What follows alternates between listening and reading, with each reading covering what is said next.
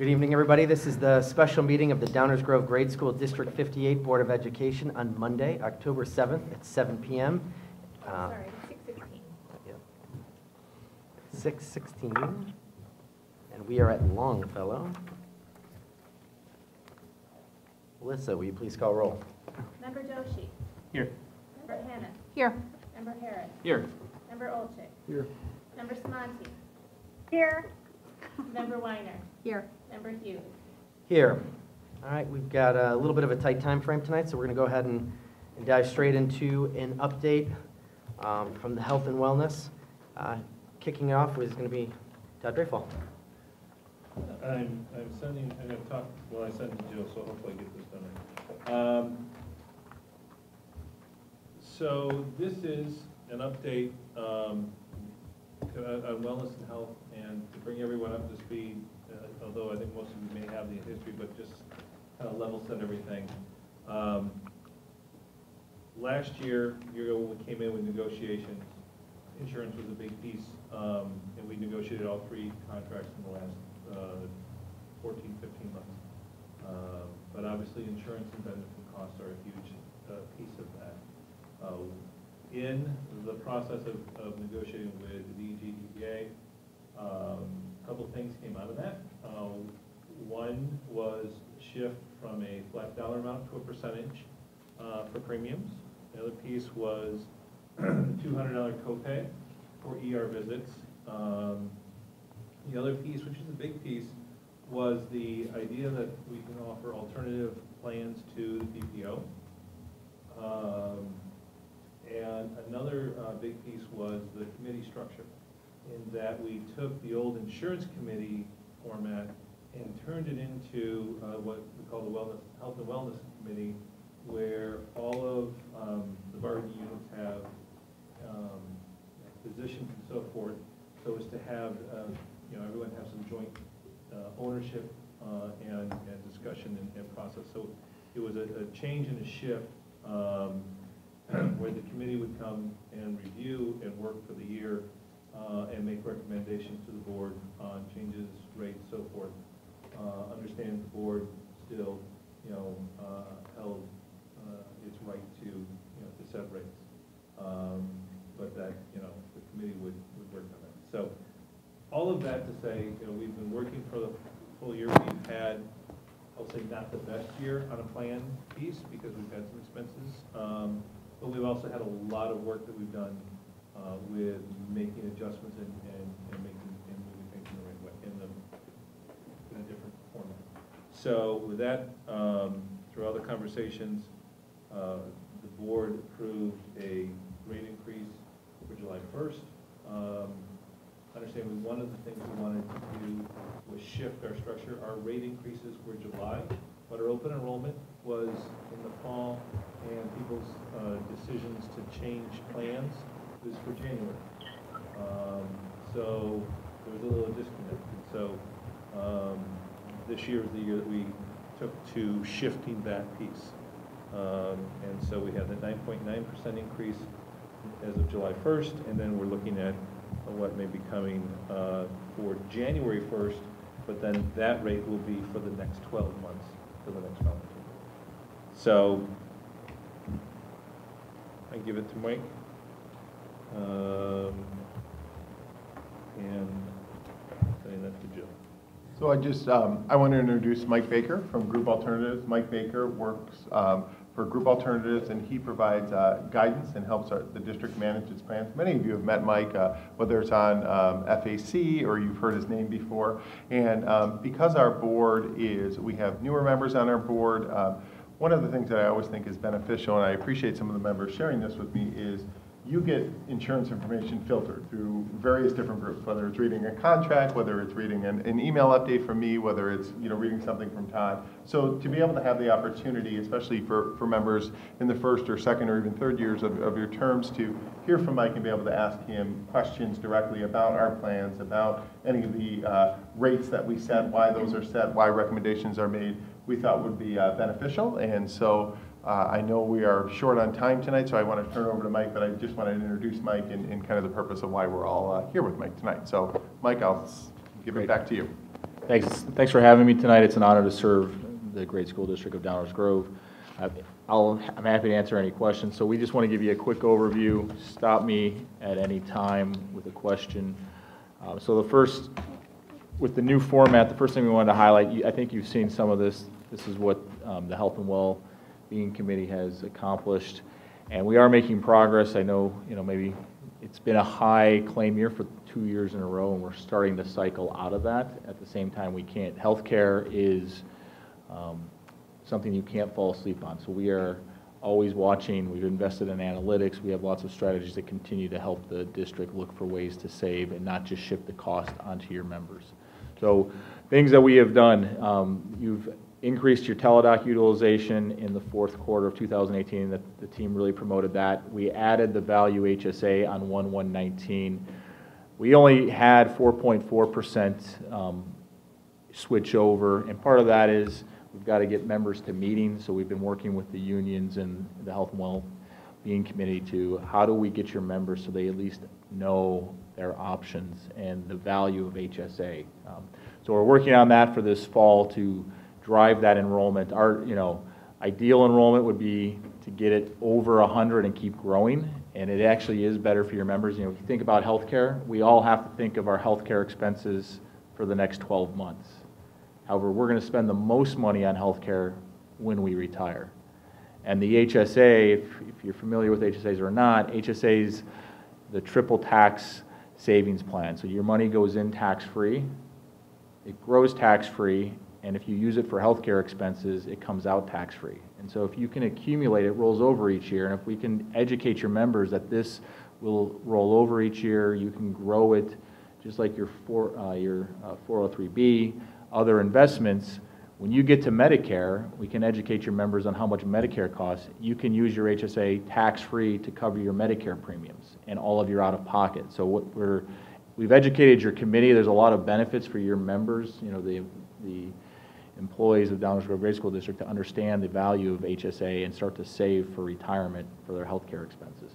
So that's a big accomplishment. We did switch to RX benefits and saved about we're on track to save about $585,000 on your RX. That happened in March. Again, RX is something that you cannot fall asleep on. We've actually found a new vendor as well that we're going to educate and reprice your claims on and see if there's further savings. And we are going to have RX benefits come out and meet with your committee sometime between December and February to review what we've already accomplished, but there's further savings that we can save on your prescription drug program. So that's coming. You added voluntary life. Todd mentioned syncing up the benefit enrollment with, when your deductibles reset, have your rates set, have that all synced up. That will make it easier for your members to understand their benefits and make the change. And then we've added wellness screenings for this December. So again, if we can get a barometer of how healthy our members are and then get them to the right care at the right time and improve their health, they'll be better employees, and they will also have less healthcare expenses. And then finally, we're adding Livongo on 1/1/20 as well. So Livongo is a diabetic program. It's free to your members. If you're a diabetic, there are 9 different care responsibilities that you need to do throughout the year, and it's not just 9 times, it's multiple doctor visits. It can be overwhelming if you have to teach, you have kids, you're pushed and pulled every way. It's not fun to access the medical field, so your members receive a free glucose monitor that's cellular. It's live 24/7. They get free test strips for life, and they have access to a diabetic coach. So it doesn't replace their care, but if there's something that, if they're not testing or they have a high reading, their coach can reach out to them. So on average, per diabetic, the program's net savings is over $1,000 a year in claims. So we're excited that we're bringing that to improve your members' health and well-being. So that's where we've been. I have a quick question. Yep. In some of the when you say we have 20 employees on the value HSA plan, and then in the same document that I'm thinking of in my head, it'll say we have 415 on the universal PPO. That's just employees. We're not talking about spouse and dependents. Is that correct? Correct. We'll show you the breakout of single and family, but not so we track by employees and do a per employee cost to track expenses, but we'll show you how many singles and families you have soon. So this is just an overview. This is your gross claims, and this is just a small chart, but we just want to walk you through. We do the committee through your claims every month, and we show them how the global plan's running, versus budget, and then we show them by plan, universal plan, the high deductible plan. And as we get more folks into the HSA plan, you will be able to, it becomes more credible, and we can see, are we tracking the budget or not? We hope, we don't have hope. So just to highlight, I won't go through all of this, but Todd wanted me just to kind of give you a brief overview, kind of what we're tracking and what to look at. And what I look at, a couple of things, if you look at the top chart, the top box, this is your current plan year. So your plan year starts on July 1 and goes through 6/30. That's when your insurance resets. So you pay the first $150,000 on any claim, and then instantly Aetna pays the rest. That resets on July 1st. So if we look at the top chart, you'll see that there's a light blue line. That's your totals year to date. The first column is how many employees are covered. So if you go right above the light blue line, if you look at July of 19, you covered 473 employees on your health plan. Next to that is your gross medical claims was 452,000 was paid in July of 2019. If you go straight down and you look at 2018, you can see July of 2018 was $908,000. That was double the amount. You can see RX was 196, and then it's 216, and the RX is the next column. So if you look at the medical RX combined, that's $668,000 for July. The amount over specific, that's the amount you pay the first $150,000. So there were 0 reimbursements. There were no claimants over $150,000 in July of 2019. If you go straight down, in July of 18, you had $227,000 that did not leave the district's bank account. That was instantly paid by Aetna. So you had claimants already over $150,000 in the first month of the plan year. That's very rare. Right? So you think about a claim. It's very rare to have in one time. My daughter had back surgery. She was in the hospital 5 days. She's fine. Right? But it was $150,000 for 5 days. It's very rare to have that much, and you had $220,000 reimbursed. You can see that in August we had 0 reimbursed for this current plan year, and August of 18 you had $292,000. So you had money reimbursed every month last year for your large claimants. So individuals that are, it could be a major surgery. Typically, it's a cancer. It could be some other severe condition. Historically, you would see anywhere from 3 months to 6 months where you're not getting reimbursed any money in the beginning of the year. So last year was a significantly bad claim year for large claimants. That cycles. Now we had about a 2 to 2.5 year period, so it is starting to trend a little bit better on the large claimants. Wellness isn't going to stop large claimants, but if part of our goal of wellness is we can make your membership aware of their health status as your population ages. You can prevent certain conditions from flaring up and having those large claims. So anyway, we're off to a good start this new plan year, having 0 reimbursements the first 2 months. Quick question for you. Yep. On the stopgap stuff, you mentioned that's a July to July. Todd, is that what we're going to keep, even though we're moving, so that will stay on our fiscal schedule? Yeah. We can look at it when so you can always change it, and it's a risk equation. So as you approach January 1st, we can look at, does it make financial sense to the district? If like last year, if you look at those reimbursements and we look at the claimants, you're now in full benefit. So any other dollar spent for the next, 6 months, if you switched on January 1st, Right. if we have someone in benefit and the claim's ongoing, you look at the premium versus what the expected reimbursement is, and we would have told you last year, you don't want to make that change. If you're having a low claim year and there's not a significant claim, that's something that we can look at and say we can sync it up to the calendar year if you like. So that's something you can change, but it is one of those risk equations, and you actually could tell us to switch it for January as long as no large claimants flare up in December, right? So then we look, almost day by day and tell you, pull the trigger. Still likely the quote would not be beneficial to us after last year, so we probably have to wait a little bit. But, it just comes down to pure economics, if it makes sense to do it or not. Yeah. And there is, in the stop-loss market, the stop-loss markets are trying to figure out specialty the gene therapy drugs, not even specialty. There's specialty drugs, and then there's gene therapy drugs. So a specialty drug would be Humira. So you see those ads for Humira. Humira came out for rheumatoid arthritis. We've educated your community on that. Humira came out, it was around $2,000 to $3,000 a month for a script, and now they prescribe Humira for up to 9 different conditions, and it is always in the top 3 of every client of ours on the drug spend, and the cost of Humira now is close to $6,000 per month. So that's Humira, but if you look at gene therapy drugs, I can't say the name of the drug, there was a drug that came out this summer, it was $2.1 million for the treatment. It's only for about 350 children a year. It's very rare.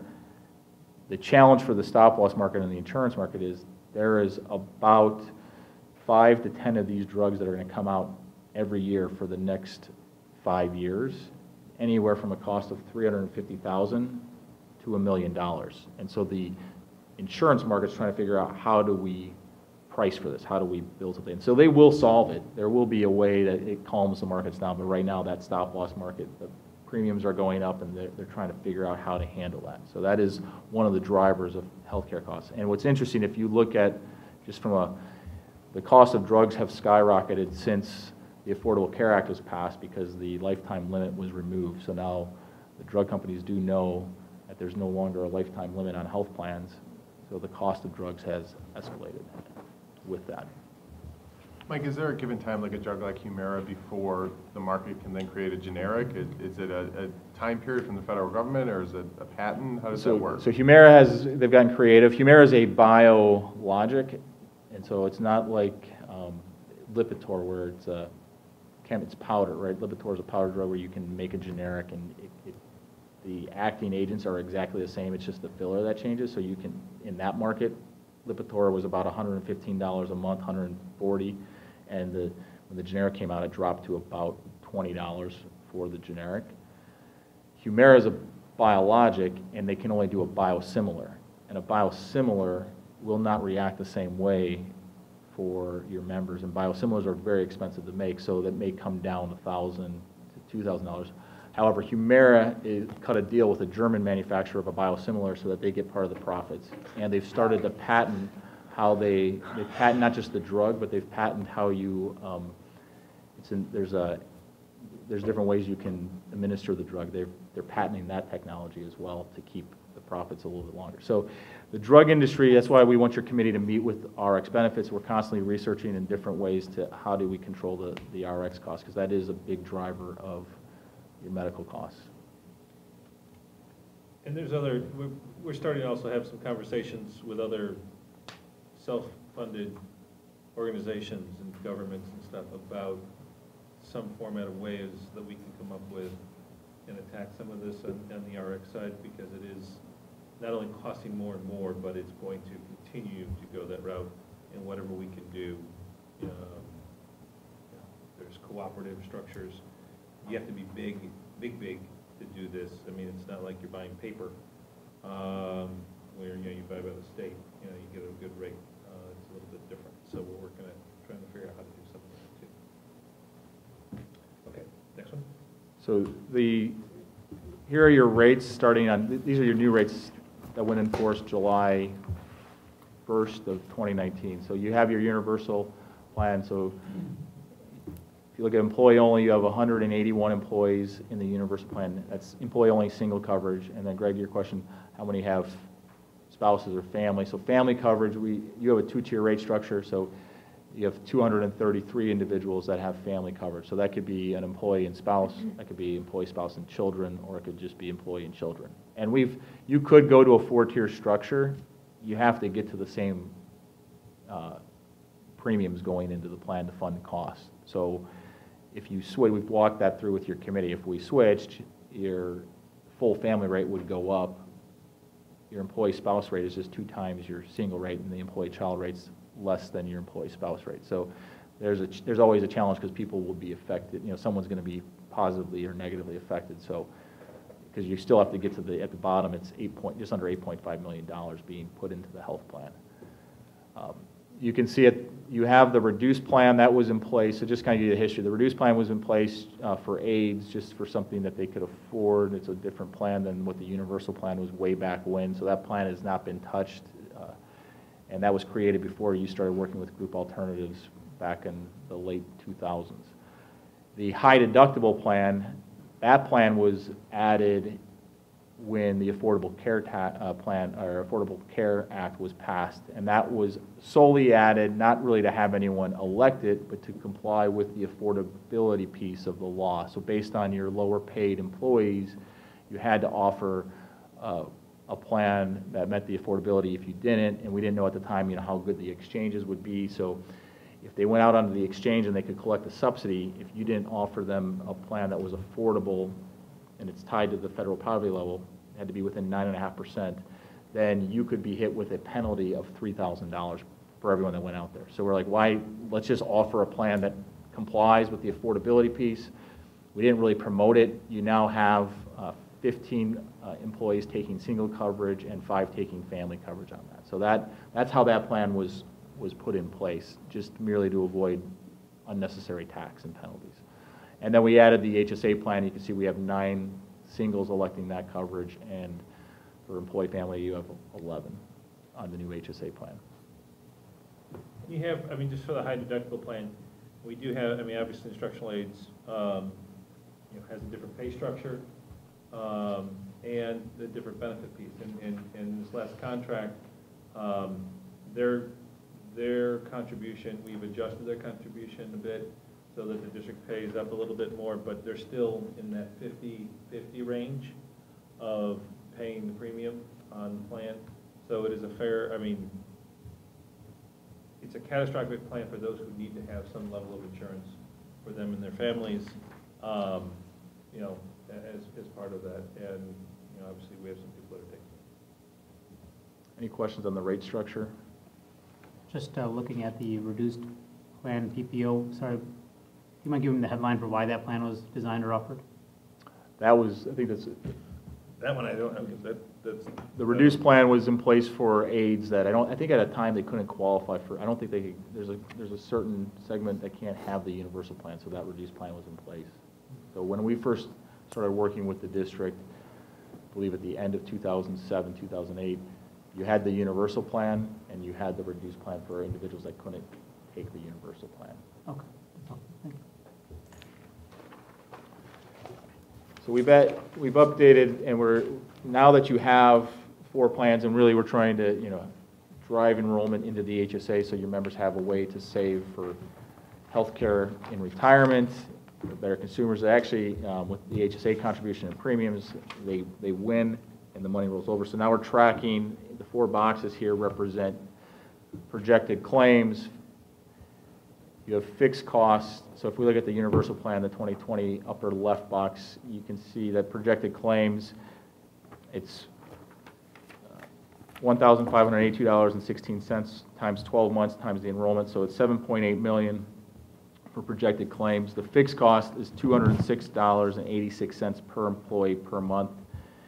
When you multiply that by 12 by your employees, the universal plan's fixed costs. So the fixed costs are your administration fees for Aetna to pay your claims. That's your network fee. The biggest cost of that is your stop loss.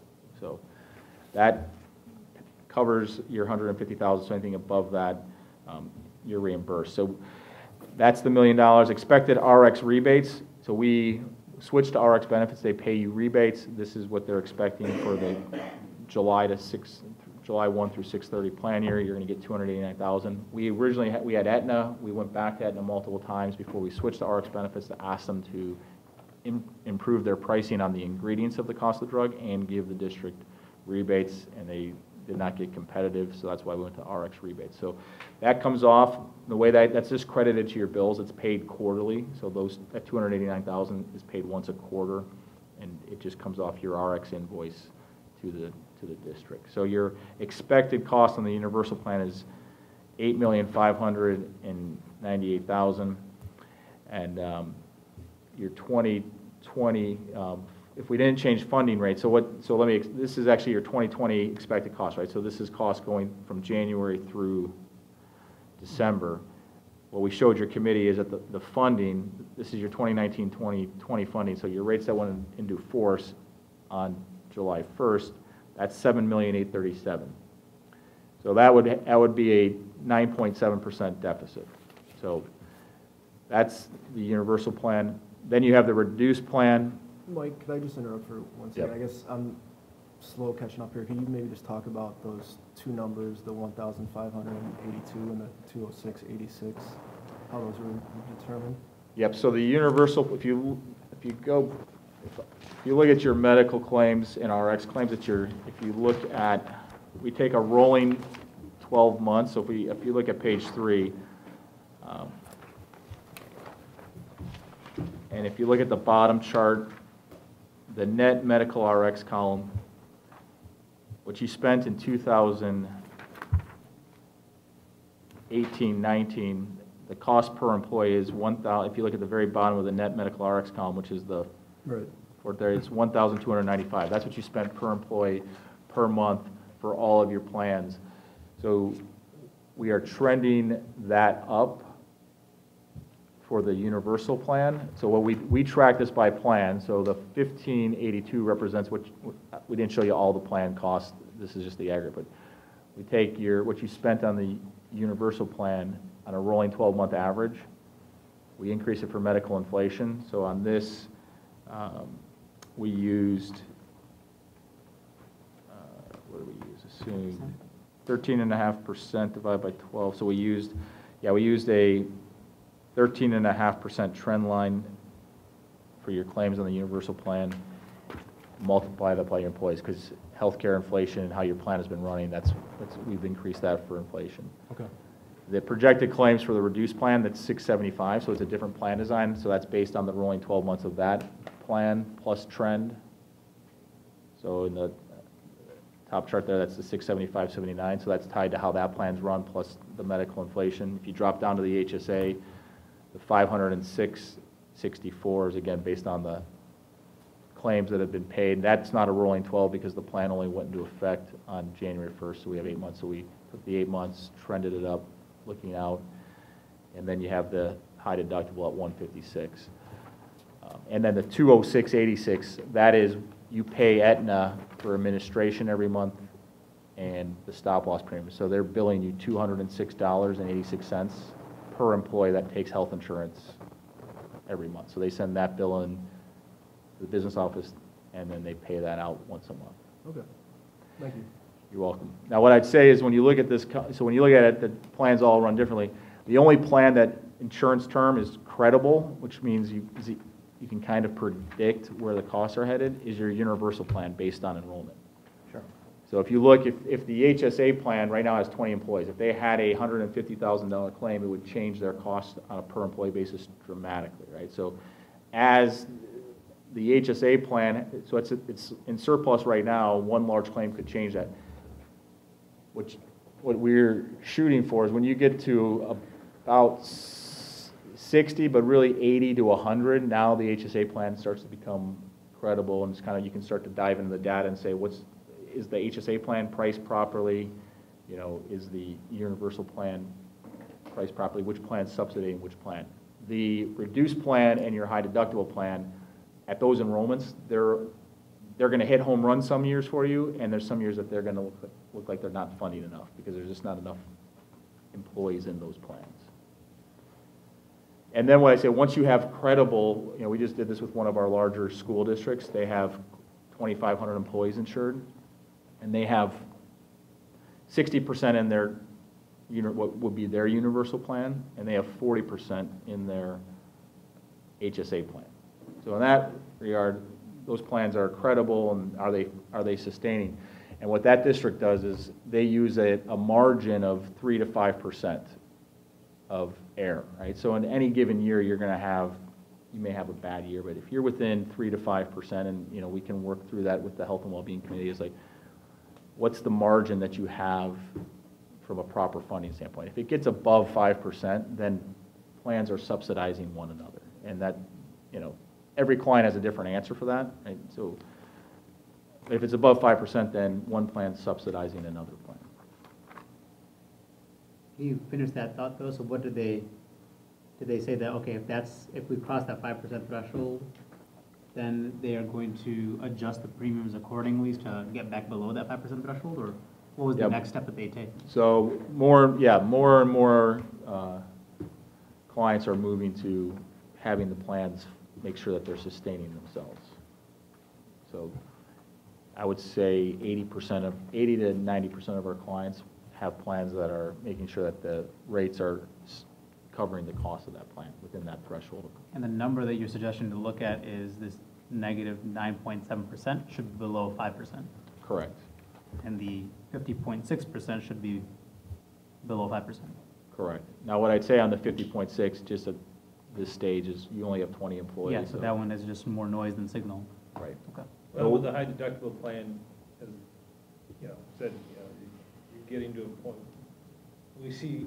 we may start seeing a few more claims coming in because people will start to reach their max out of pocket coming up in the fall, depending upon their circumstances. And you could have some claims, not that, we have huge claims, but they get adjusted. So, this year it's happening a little bit late in the cycle because, you're more aware than me, you're in these meetings. It took a while to sort of get all of our units and get them into the Health and Wellness Committee and get them all onto sort of a unified plan. But when we discussed this, and it started with contract negotiations and everything else like that, the goal really here is, and it's one of the reasons why we've added the Health and Wellness Committee to our board updates, is that we really want to be taking a look at these numbers on a regular basis, probably deep diving a little more on a quarterly basis, similar to what we do in FAC for our budget, sort of looking at here's where all of our revenue has been, here's where all of our expenses have been. Are we at where we expect to be? Are we trending high? Are we trending low? Maybe this quarter's really high, but maybe you come in and say, yeah, but you're always high in this quarter because it's summer break and people get more things done during summer break because they're off, so they schedule a non-emergency procedure or whatever during that time. And the goal really here is to move forward is to be using your expertise and our historical data and really to turn this into a mathematical formula. Obviously, we're not a for-profit, so our goal here is to really be able to budget and control well where we are going so that when we budget for our year, all of our expenses, we can be healthy in our budget. Because primarily, the way it was pitched to me when I first sat on the board was we were measuring it on the health of our medical reserve fund. And so for a while, we had a real healthy medical reserve fund, so even though we were eating away at it, we were, there are several years, if you look at our expenditures, we had a very, very flat as far as rates were concerned. So the idea moving forward was healthcare rates and premiums can be a contentious thing, and people are very attached to their benefits, as I am as well. And so the goal here is to really utilize the math here and figure out and really help us project. And I think us as a board really want to be able to, for the first time, feel like we can hold into account some of those projections. How are we doing? What adjustments do we need to make? And that's where the health, when we were discussing the creation of this Health and Wellness Committee, the idea was by having everybody sort of sit around the table, we can look at this together going, these expenses are growing and at some point can have a really, really negative impact on our district. So how do we find avenues that we can take to help reduce the cost? And this committee has done some of that with the examples that you gave. Yeah. But I mean, obviously there's things in the horizon, like you're talking about the bio drugs and stuff like that, that are going to be a lot harder to measure and plan for. So really, and I'll kind of pass this off to the rest of the board members, but I know that for some of us, we went through that cycle. When we thought we would be approaching this year, what we were looking for was really is to work with that Health and Wellness Committee to understand their needs and wants, and then ultimately for you to work with our finance team and help us project and really kind of say we were behind, we were ahead last year, this is where I'm projecting costs to go, so this is how many dollars we really need in this fund to do that. And I know that's going to be a lot easier on the universal plan. And that the new HSA plan is going to be a little bit more risky, so we definitely need to put more cushion in there. I think what we don't want to do is just arbitrarily fill that. I still want to use as much data as we can, and I know that there's going to be a lot more guesswork, so we're going to have to put some cushion in there to protect us. But then I want to, as we go forward, I want to make sure that we continue to watch that and do that. So I think ultimately what we're looking for, and like I said, I'll pass this off, is to get where we think each of these individual plans should be so that we can be healthy going forward. Because we've sort of changed that model in which we fund the MRF, and we need to make sure that that's staying self-funded. We don't want to get into a situation where we're trying to figure out now how we get additional funds into the MRF. So I'll pass it around to the team here. Okay, so I couldn't agree with you more. We're happy, we can get you financial updates monthly. We send them, so we can look at the format and get you updates every month if you want, or quarterly will be definitely doable. So. Perfect. Thank you.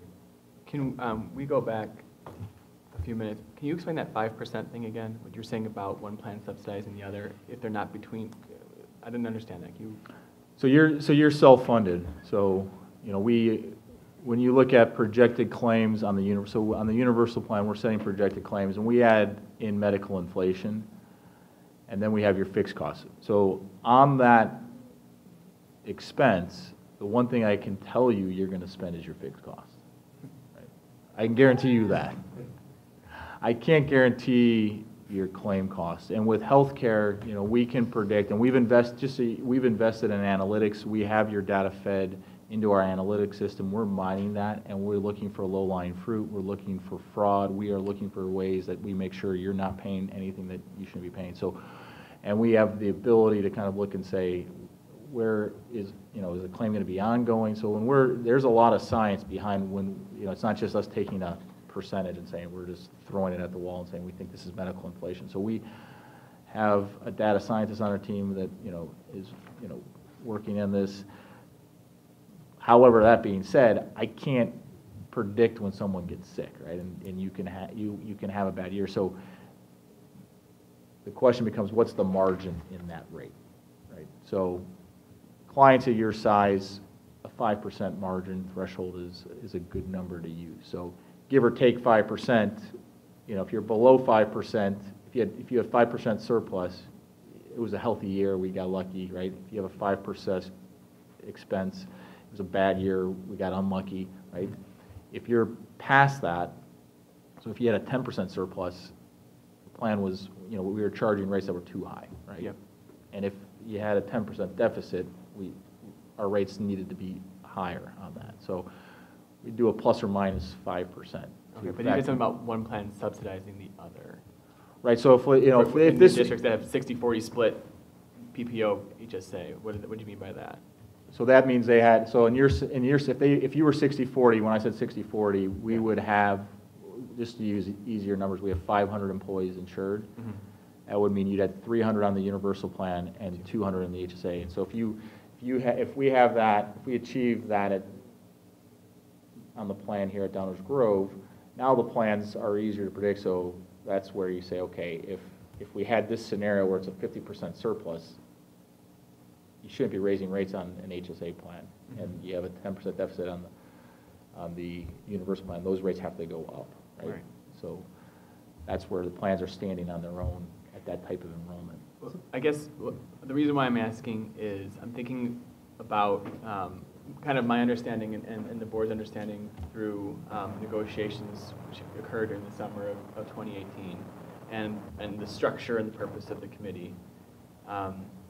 And one thing we always were to understand was we don't have, for accounting reasons, we have one MRF, but for all intents and purposes, we have 4. So we're monitoring the plans individually for their financial health. So the recommendation out of the Health and Wellness Committee, which I sit on as a liaison, was to do a flat or an even increase of 6.4% across 3 plans, not the high deductible plan. And as the liaison of the committee, I heard from other board members following that update that weekend about the idea that one plan was subsidizing the other. The HSA plan was subsidizing the PPO plan. And my thought is, and maybe I'm wrong about this, but my question is for you or for Todd or for Kevin, That's not really true, because we're going to be monitoring each plan individually. So if we were to only increase premiums to the universal PPO plan by 6.4%, I'm guessing we'd have a $200,000 hole in the PPO plan. That's not going to get plugged from cash in the HSA plan. That's just, that hole is going to persist.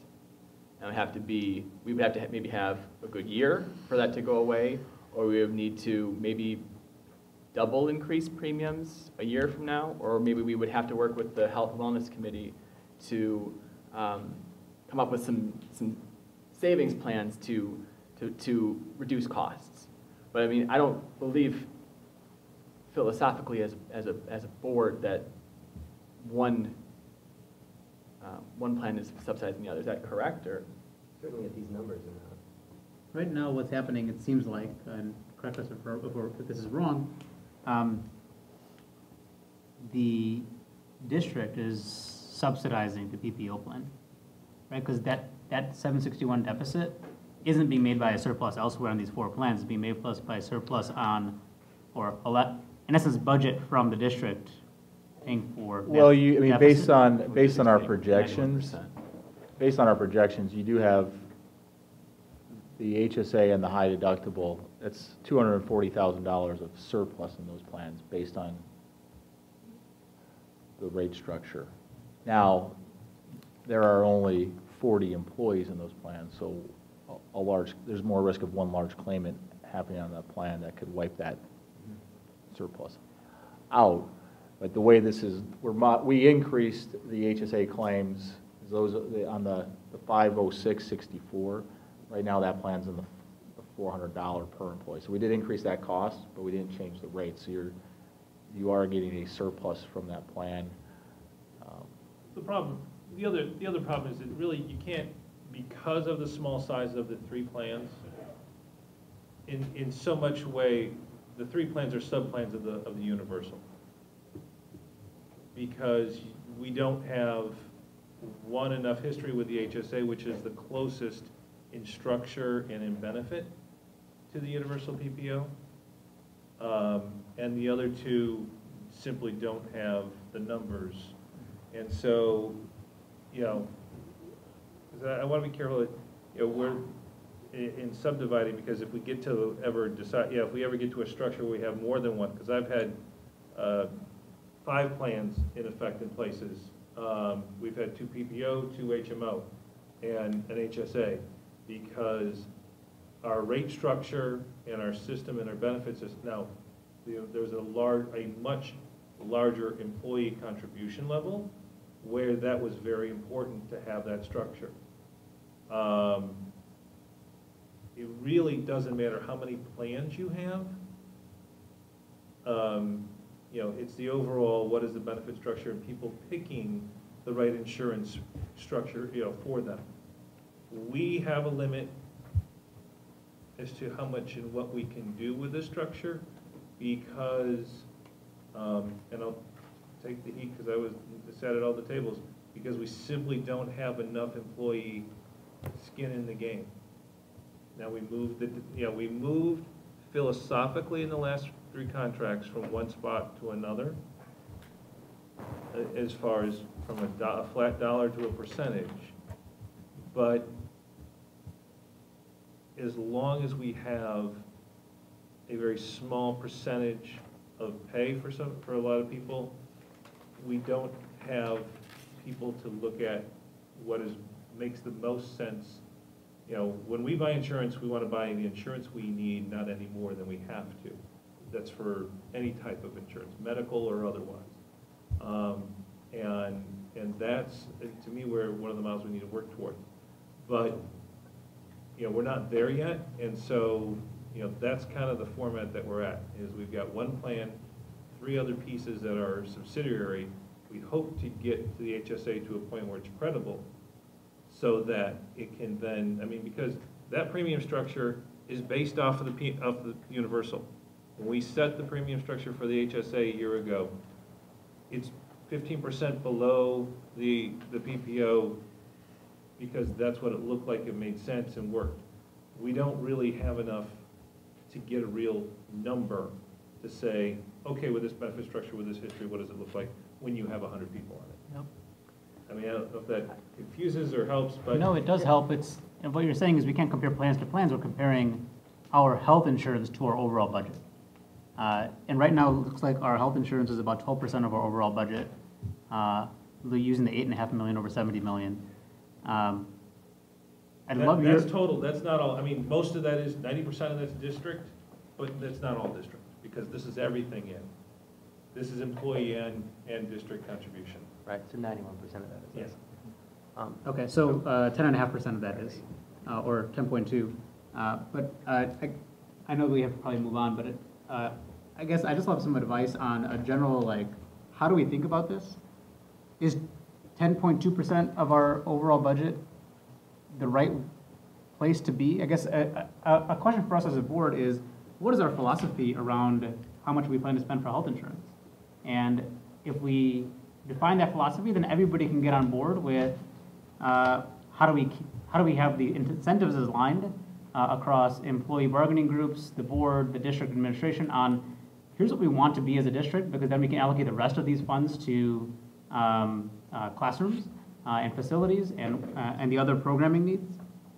But without that kind of guidance, I'm not surprised that we're at the place where we are, because we haven't been giving groups guidance on the range we want to stay within. So when we have multiple plans where people are evenly in multiple plans, we can look at that 5% deficit or surplus. That feels like a right rule.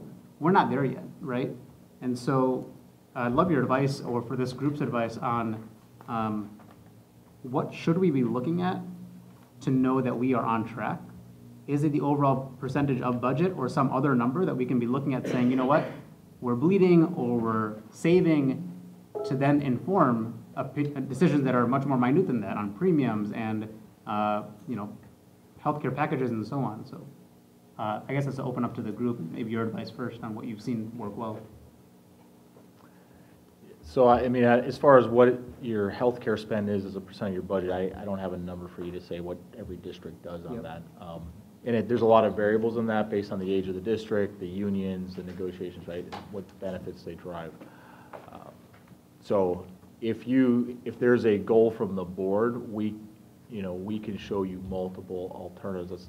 That's our name, group alternatives, right? So if there's goals, we will show you different ways to achieve those goals. And, you have balance the financial goals with attracting and retaining your employees, and how does that all work together. So we can help you with that. So if you give us a financial goal, we can show you alternatives on how to achieve that.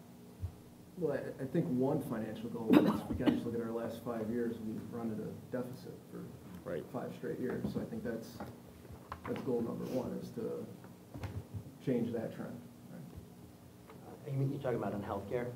Yeah. Yeah, absolutely. And I think the model that we want to get to is there seems to be, we always are talking about what percentage we can increase premiums at. I really want to be thinking about it from what do the rates need to be, and you Right. probably do this, but I want to have the discussion around that, like, this is what amount of money we have to have in the plan, and that equals X percentage. And I'm not saying that that's not the work that goes behind the scenes. We just haven't been presented it in that Correct. way before, and I think for a lot of us, as we've come on here, one of the things I came in on when I first got elected onto the board was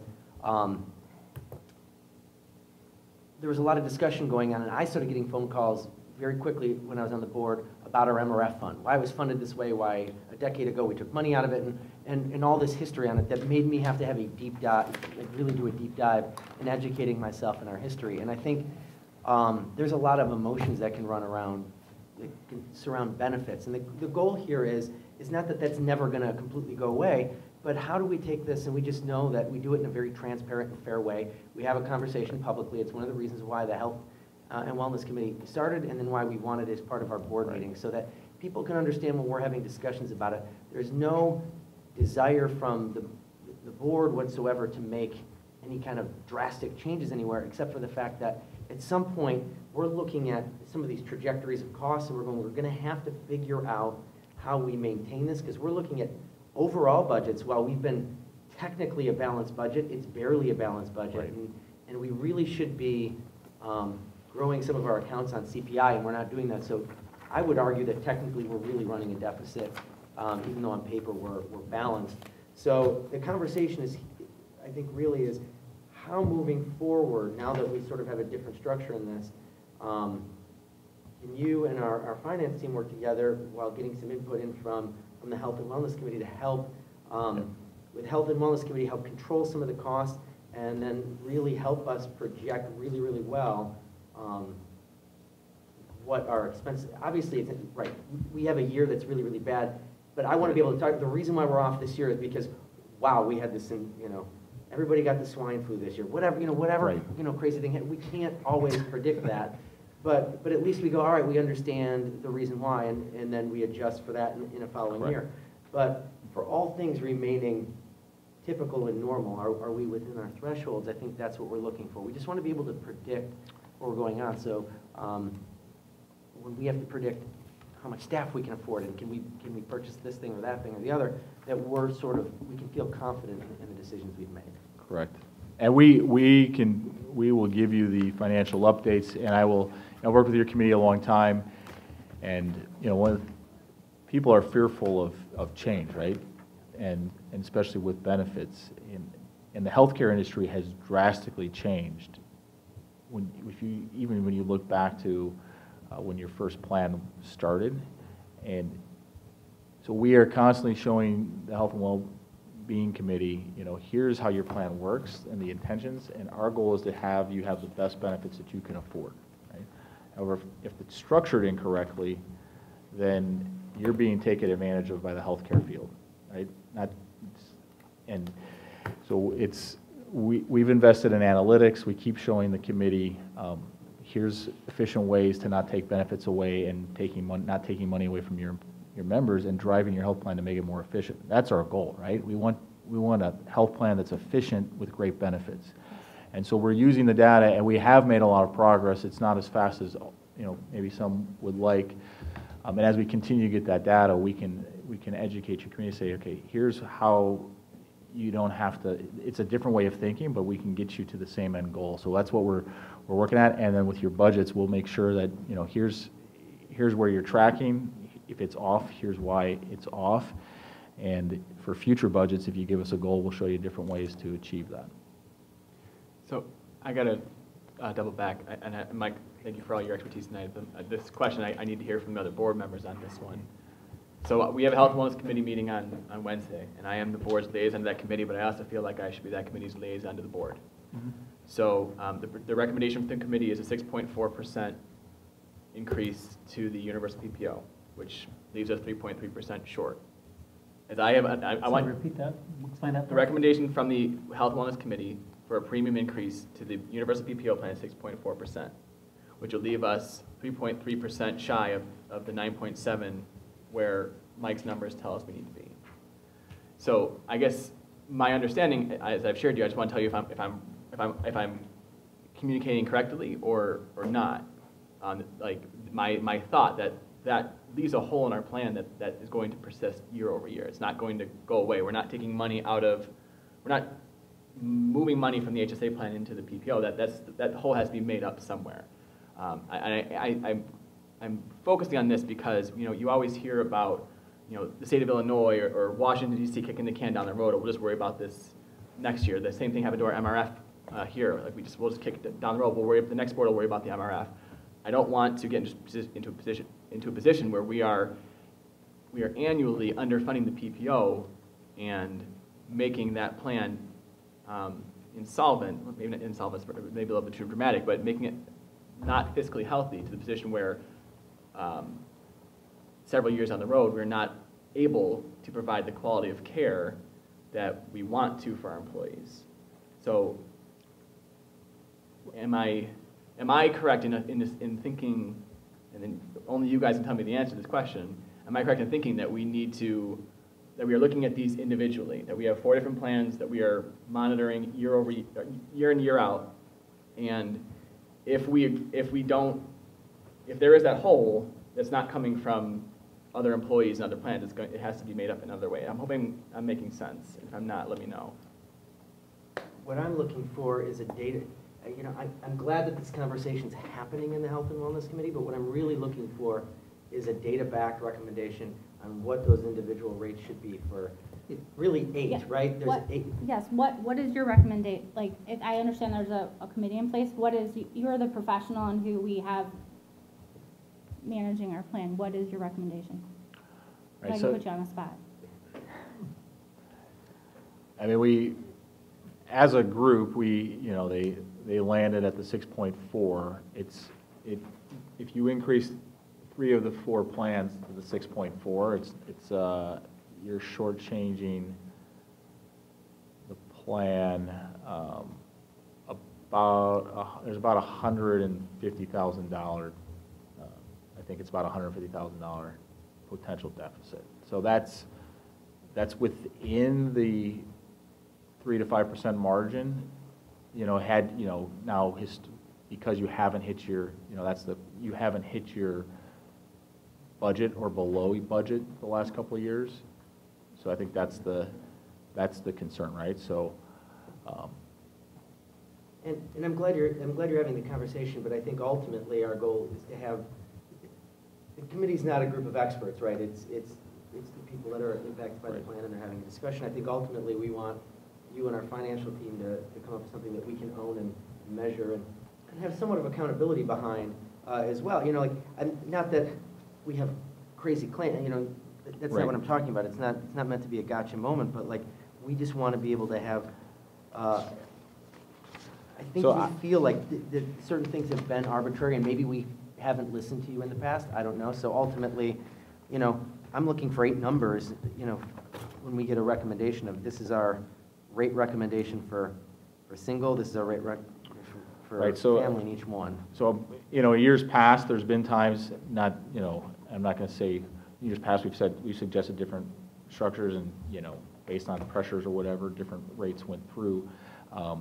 Based on how you're starting this year and knowing that we told the committee that there's further savings on RX by switching to different formularies and looking at that, you could live with the increase that was recommended as long, with the start of the year and saying we are going to potentially, if they're willing to change formularies for additional savings when they meet with RX benefits, you could probably squeeze out that extra $150,000 in RX. Could I ask a question on, I heard 9.7 and I heard 6.4. Do you mind giving us a background on where the 9.7% That's would have the- made us? It So if you look says at- Universal PPO deficit. Oh, that. I see. So what happened is the committee looked up here and said we're 9.7, 14.9 deficits for the top 2 plans. The bottom 2 plans are in surplus. So we then did the bottom box, your overall costs are. Got it. So the committee voted 6.4% increase across all plans except for the one for the affordability piece. So that's how we landed to the 6.4. So a 6.4 across the board isn't going to be you've on the HDHP plan, that's the lowest revenue, or it's the second lowest revenue going in the plan. So you're really losing. Let me just figure this out. 30. So your deficit on the 6.4 increase there. You're hitting the others. So it's around $150,000 potential deficit that you're looking at by doing that. You can make that up in RX, knowing. So here's one of the things. You have an open formulary. We've talked to the committee about closed formulary. We had a good meeting last time. They're open to reviewing that. If you switch to closed formulary, there's $100,000 of savings on the table in the next plan year. You'd have to switch to that. If you get more people into the HSA at open enrollment, there's, if we get people to the meetings and we get a big shift and we can hit 80 to 100, that's going to change your budget and your claim costs and how people use the plan. So there's a lot of things, the committee's made a lot of progress, and your first 2 months of the year are down significantly from how you started the prior 2 plan years. So you've kind of leveled off. So that's where, had you still been ramping up and we weren't making progress, I'd absolutely tell you every plan should sustain the 9.7 and the 14.9. To understand the difference on the PPO and the HSA, so if you have 20 people, because the deductible, and I know we're running out of time, we're over the limit. But if we have 20 people move, your deductible for family on the universal plan is $500. The deductible on the family for the HSA is $5,000. 4,500 times 20 is $80,000, then $90,000. So that moves that much of that liability and that cost impact off of the universal onto that HSA, and onto the employees because of that structure. So obviously that helps. I think it's one of the shift reasons why that they don't piece. want to overly burden that plan if it's not necessary. And, right, that is, I mean, and as part of the committee's recommendation to help incentive that, their recommendation was to increase the contribution into the HSA, the 250 for single and 500 for individual, or 500 for family, so that it would help kind of drive that piece, into that for more people. And now we've had 20 people in it, who've all mostly, I think, had good experiences in talking to their colleagues and stuff. So we're working to try to really build that as an organic form. Which are the 3 plans that are 6.4 recommendations? Is it? Was Everyone except for that. was Everything everything but but the Obamacare. HDAP. The HDAP is that high deductible, is that we call it catastrophic or bronze or ACA plan. And what's the,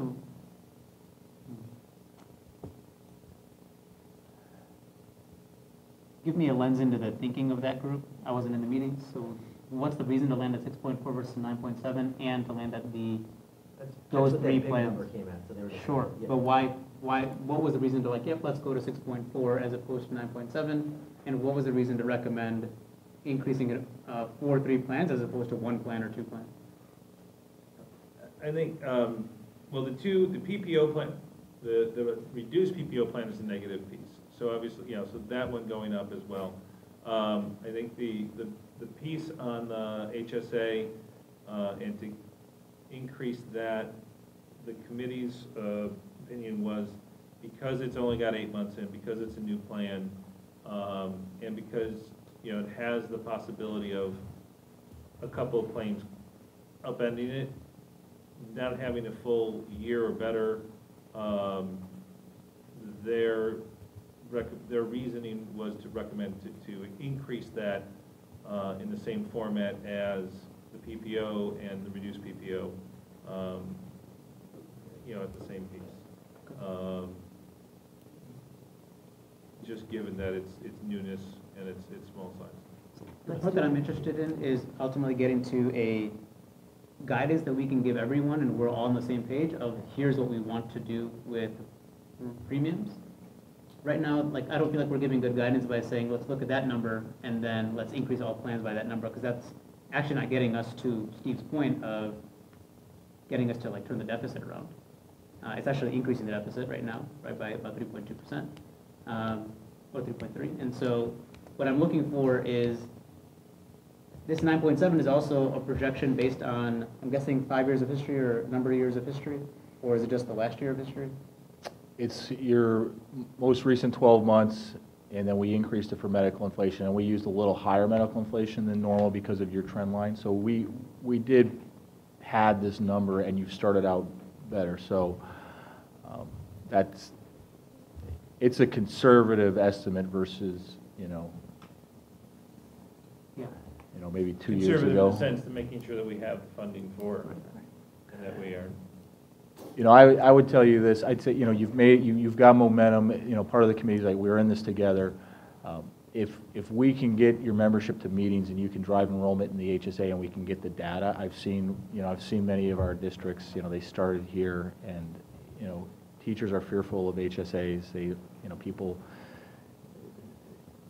there's a stat from one of our technology companies. People will spend 3 to 5 days researching a vacation, 2 to 4 days buying a computer, and they spend 27 minutes or less on their health care, right?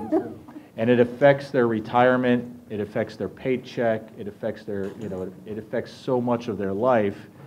And your HSA plan is a very good plan for the vast majority of your employees. It's not necessarily the best plan for all of your employees. And we've been working with the committee to how do we get your membership to the meetings? We're very good at educating. If we can get your members there, your employees there, we can educate them. We're not going to get everyone over. I've seen this with other districts, but if we can build that momentum and then get you the data and show the committee the data speaks for itself, and then it makes these conversations a lot easier. So you're balancing the momentum we have versus the rate increases, and you've made a lot of progress. If you look at the screenings and getting that data and, driving enrollment, and if we can get to 80 to 100, we want your members to get to the meeting so they know their benefits. You offer them great benefits on, healthcare, so how do we help them understand them and get them in the right plan, and then take that data and say, here's how it's working, and then it makes this a lot easier for us to kind of, how do we set those rates? Real quick, I want to wrap this up in like 5-10 minutes so we can bring in our next guest, but, and that is an important role of the Health and Wellness Committee, is to find out what plans are better for people, to make sure, you're absolutely right, like, one plan may look fantastic because of it, but it may not actually be the best thing for you, because if you can build up that HSA account, I know a lot of people that fresh out of college, they got that HSA, never visited a doctor for 6 years, have so much money sitting in there, they're in great shape, and you're right, you get the triple benefit on taxes.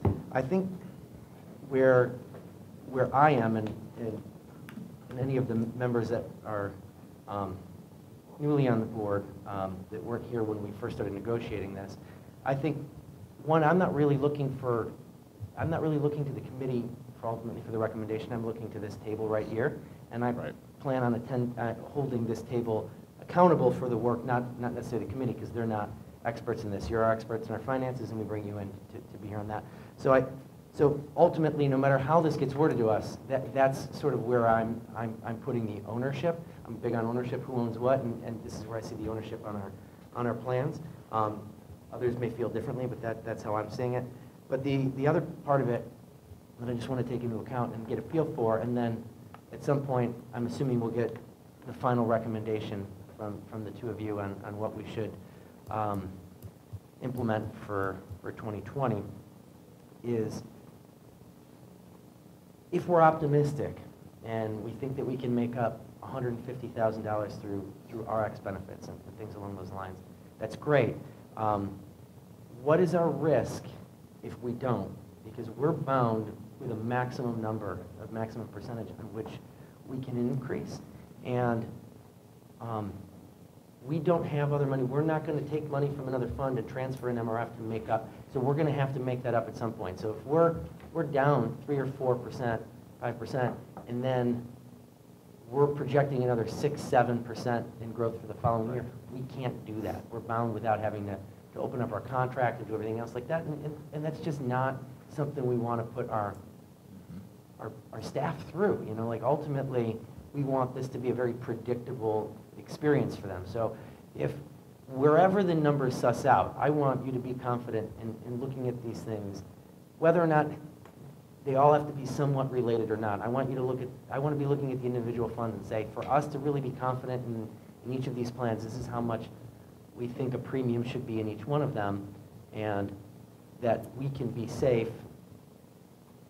and stay within those bounds for next year, because the last thing we want to do is have to do something radical going into 2021 because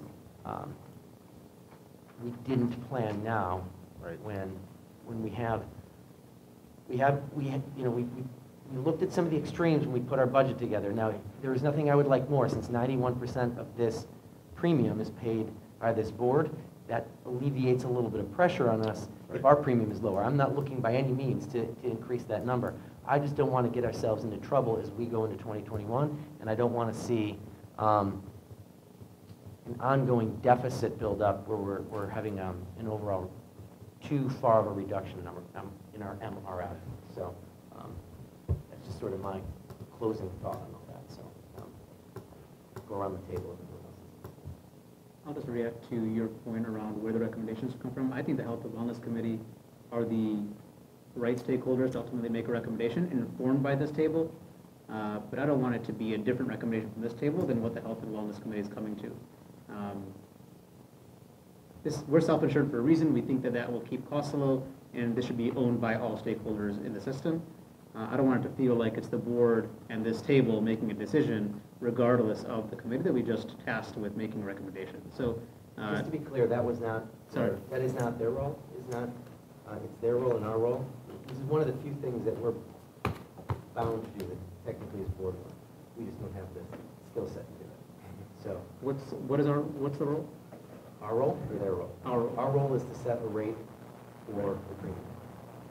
And we created the Health and Wellness Committee because of the skyrocketing costs. The idea was to create a committee to help find ways that they could work doing things with the RX plans or you know, the Livongo or whatever the name of that company was. Find ways to promote wellness in the district to help stem, because we had some crazy years in cost.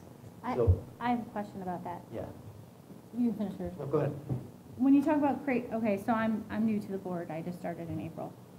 When I was looking at starting in 2011 and on, the deposits were under. We didn't have enough money. We were in a deficit. Year over year, lots of money, like $530,000 in 2015, and no rates changed. In 2016, we were underfunded $242,000. Am I reading that correctly? And the rates didn't change. The next year, $412,000, and the rates just changed to 5.5. Over that time, I don't know if that was before you being with the district or working with the district. Is there a reason why nothing changed all those years, even when it was underfunded? Did I just open it? I don't understand. Yeah, so we made recommendations that not necessarily were, you know, we showed costs that, but then there was budget items that had to be decided, so they didn't go in, you know, we can make recommendations, but they didn't go into place. So they were not heeded, your recommendations. Okay, Perhaps you recommended rate increases and they did not Correct. follow through. Okay. Which is why we're here. Exactly. And that's my. Yep, and I think that we're all in the same team. We're all here to we're all trying to do the right thing by our staff and our students. And there's no intent on my part to make it a us versus them situation.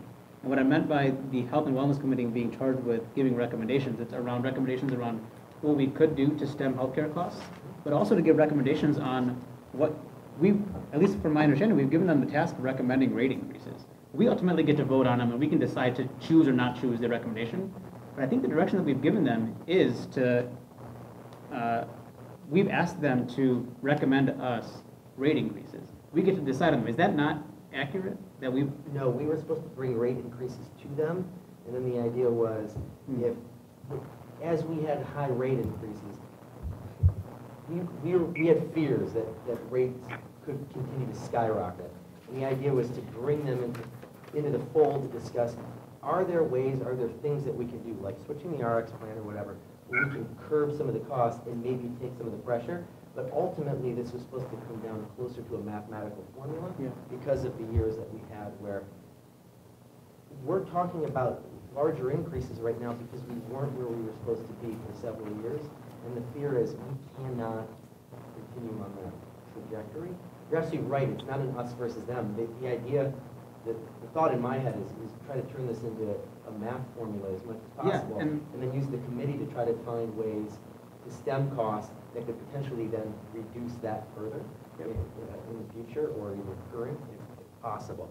But not in general just say, just pick a rate. Like I want the rates really to come up.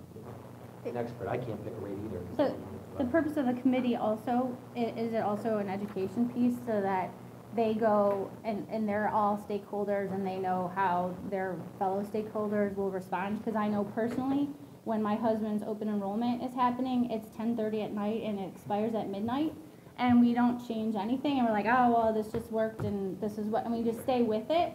So like the education piece of it seems like if we're looking to really educate people on the HSA plan, it looks like there's some things that are in place to try educate people, but what is the recommendation of the Health and Wellness Committee and you, Mike, to educate people so that they're not waiting until 10:30 at night for a midnight deadline to make a change. Correct, so our staff last year, we went to different schools, there's a schedule, I don't know if the schedule's up. I'm trying to but get to it. We did meetings before and after school. Our staff is available for one-on-one phone calls to walk people through any questions.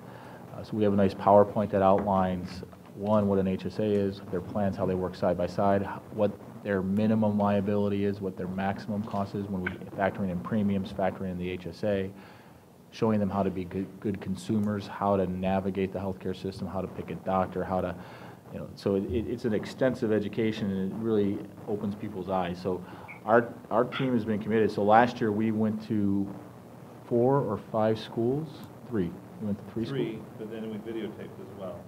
Oh, okay. However, there was only We probably hit 30 people. 30 people at one. We probably hit at most 50 to 60. And I want to say, the one that we had the largest turnout, the association moved and adjusted their union meeting to later in the day so that we were able to carve out some open enrollment time for a meeting, and we did that right at the same spot. So that helped out bring in, 30 plus people into that session. But yeah, and then we videotape and put it on the website for people to be able to go on and watch, as well as documents and so forth. So it is a piece that we need to work actively, and that's a conversation I think we're going to have with the administrative team, how to try to increase that. We do a fair amount of email, paper, snail mail, communication pieces about benefits. The teledoc thing, we saw a huge increase. In large part is due to Gina in our office, who did raffles for gift cards and all sorts of things to really increase the amount of that, and that has reduced significantly some costs. So just to jump in and piggyback off of something that Todd said, Todd and I just met this morning about, after meeting with several of the different associations last week, Jane and myself, about how can we further education around the plan so everybody has the best decisions. I want to thank our associations. I know Craig is here. That was a big conversation piece that we had last week, and one that we are going to start really brainstorming over the next week, or when can we have opportunities where we have the largest number of people available to hear the educational pieces. And I know we've got representatives from all 3 of the associations who are willing to assist with that, and so we're going to be bringing that up at our administrative team meeting tomorrow, Okay. and then also reaching back out to our associations again to make sure that when we do have this valuable information for staff, to make sure that we have a large audience so everybody can make the most informed decision possible. So that is something that's being in the works, and like I said, I know all of our associations are very committed to that educational piece. And it's beyond plan picking, by the way. It's about talking about how teledoc can help, and when you use urgent care, and when you see anything that you can do to sort of normalize care and get people actively thinking about that, that can help us control cost and then ultimately pass those savings on. Again, we're not a for-profit insurance agency, right? Like what it costs, it costs. So, well, I want thank to say you. we did that opening day with the staff, with certified staff, and Mark White hit a few rooms. We all took different rooms, the administrative team, to make sure we got to everybody. Just do this, read, make sure, that type of thing. So we really try to increase that. And I just want to, I did misspeak. So if you do the 6.4% increase, so if you hit the universal plan in the 6.4, it's not 150,000 BOE that we have to make up. So if I'm just going to, if you increase the 7,837,056 times 1.064, that's going to take you to 8,338,000 based on enrollment. And when you add in if you add in all the other funding from the plans without even touching them, it's not that big of a hole. So with the conservative trend and knowing that the committee's momentum, that gets you, so we're at 8,947,000 if you just hit the universal plan 6.4, and they want to be in it all together, and we've made a lot of momentum, right? So we threw out, the committee debated back and forth. I mean, it was a passionate argument, and there's valid points on both sides, right? So if increasing just the universal plan 6.4 would have a deficit projected at $40,000. With the 6.4 going on the universal, the reduced, and the HSA plan, that picks you up another 29,000. So you're looking at about a 6.4 across the plans. Philosophically, whether it resonates with you or not, right? You're looking at about a $10 to $20,000 deficit by doing that. We can that's a rounding error on the 8.9 million budget with all the momentum you've picked up and trying to get folks to the HSA. You've got the wellness going. We've got plenty of opportunity on the RX. You're on an open formulary. You can go to a closed formulary and save significant dollars. So there's a lot. So I apologize for not doing the math ahead of time on that bogey, but I understand wanting to support the plans, and I agree with that. That being said, number one priority is getting people into the HSA plan, getting the data, and continuing to educate everyone on that. So, Just to clarify really quick, I just want to make sure I understood what you just said. So you're saying if you only increase the rate 6.4% on the universal PPO and you didn't increase any other rates, we would have a $40,000 deficit. correct. And then if you increased all the other plans except for the high deductible one, you increased the three plans 6.4%, we would have a $10,000 to $20,000 deficit. Correct. Is that correct? Projected. With all Yeah, the yeah. districts that you work with, given that the HSA plan is only, 9 months old, is that a decent showing, or is it?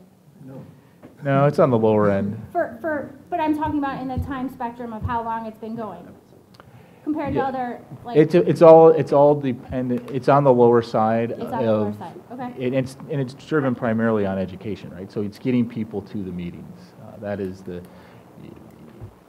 if we could get 80% of your population to the meeting, you get closer to 15 to 20% shift. All right, we're way over on time, so what I'd like to do is, first of all, thank you so much for being here tonight. This is sort of last minute. Thank you so much. I know that the Health and Wellness Committee is meeting on Wednesday, so I'm hoping that we can have some final recommendations, and we'll be looking for that coming out of there.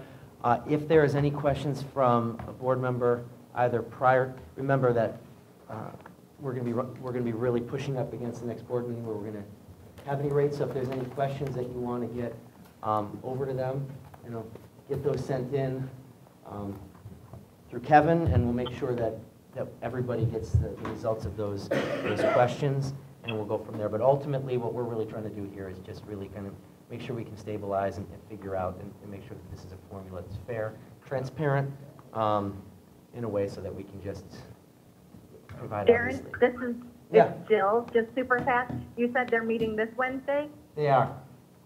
Okay. Thank you. Do you have any other questions?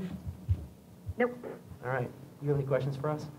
Well, thank you so much for your time. Thank you Thank so you. much. Appreciate you being Very here. helpful. Mike, thank you. You're welcome.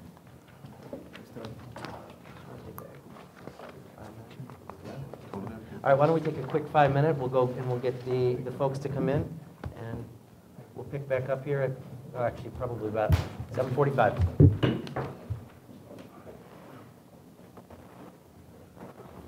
This is from third-party consultants for facility planning, community engagement. Sorry to interrupt. Oh, no, thank you so much. First up, we're going to be welcoming Beyond Your Base. It's a consulting group of White & Company. So I don't know if you guys want to go across the table. I know I just met all of you, but you want to introduce yourself to the rest of the team? I'm Marcia Sutter, so I am your local boots on the ground. I live here in Illinois, and I'm looking forward to telling you more about what we do here. And I'm Jim Hobart. I'm a pollster with Public Opinion Strategies based in Alexandria, Virginia, and have worked with Paul and Marcia on a whole host of referenda campaigns here in Illinois. Sorry. And I'm Paul Hanley, Manager Director of Beyond Your Base, and I would manage the whole team as far as services to the district.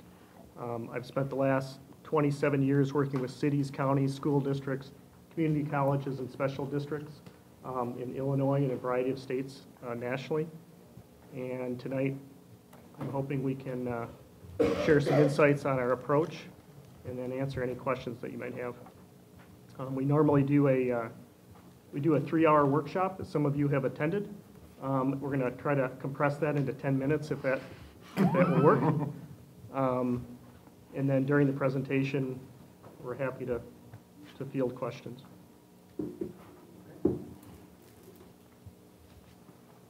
So can we just jump in, or do Go you right have? ahead, Paul. Okay. Yeah, you're all Thank you. Welcome. Thank you. So there are 2 handouts tonight that you were provided in your package, but these are easier to see because they're 11 by 17. And the first handout is basically an approach that I have used for the last 26 years. And it's something that a gentleman named Rick Ryder brought to me a long time ago, and we have continued to refine it year after year. Refine it when we win, refine it when we lose. And so basically it's broken into 4 parts. So the first part is doing your homework needs assessment. The second phase is sharing that homework with the community. The third phase is asking the community, what do you think? And most importantly, would you pay for it? And then lastly is the campaign phase. The first 3 phases can be paid for by the district. However, any information that's mailed out, we recommend that you have it reviewed by your attorney. It's not advocacy, but we don't want to cross any lines.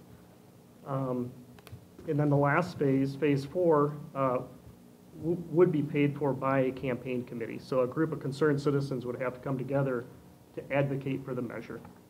You could not use taxpayer dollars to advocate in phase 4. So tonight, I wanted to just go hit the highlights of some of the details on our approach and then have you ask any questions that you might have. So as far as doing your homework needs assessment phase, the first thing we want to do is a voter analysis. In fact, we already did a voter analysis for you, and that was the other handout. And I'm not going to go line by line because that would burn up my 10 minutes. But I just want you to know that the reason we do this voter analysis is that we're trying to figure out who's a likely voter versus an unlikely voter. So that when I work on a mail survey or Jim does a phone poll, we're targeting likely voters. So we'll talk a little bit about the mail survey, but it's particularly important with the scientific phone poll that we're polling people who are going to show up to vote for the particular election that you're thinking about. So in this case, the November 2020 election. So that's what this data, if you had questions on the data, I'm happy to address it. But that's what this is about. So as far as needs assessment, the next thing is for the district to identify what I call your Plan A and Plan B. Plan A being what you truly believe voters would support. That's what I consider a Plan A. And a Plan B is ratcheted back from that, where you kind of wish you didn't have to put it on the ballot, but it addresses many of your needs, and so you do. That's kind of my rule of thumb for a Plan B. In the case of District 99, who we worked with, they had a Plan A and a Plan B. Their Plan A was 136 million. Plan B was 82 or something. And so after doing all this work, we determined that there was support for that larger measure, and so they ended up putting that on the ballot. In fact, and Jim can talk about, the polling was dead on in terms of what we had predicted and what the final results were. Next thing is, as far as doing the homework, just assembling any supporting information that you have, whether it be work from the architect or construction manager, et cetera. We help you develop your core message, which is oftentimes what's the problem, what's the solution, what's the cost, why is it urgent, and what's the value added. And when I say what's the value added, what's in it for the person who doesn't have a child in school? So we have to think about that messaging. We also recommend you recruit a citizen task force. And so these are typically business leaders, civic leaders, major property tax payers, faith-based leaders, persons in the community who truly have a voice in the community. It's typically 30, 35 people participating, and the goal is for them to vet the proposal. So you have two options. One is they can decide, the board would allow them to decide what is shared and tested district-wide. The other option would just be that they provide recommendations to the board. So in the case of District 99, they decided that, the board decided that they wanted to make the final recommendation on what to share and test.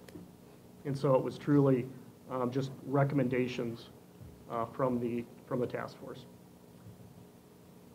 So at that first task force meeting, we typically cover all the needs of the district and all the homework that you've already done, the planning efforts completed to date. It's kind of a big data dump. And then at the second task force meeting, we share with them what the proposed solutions are. So this might be your plan A and plan B and other details.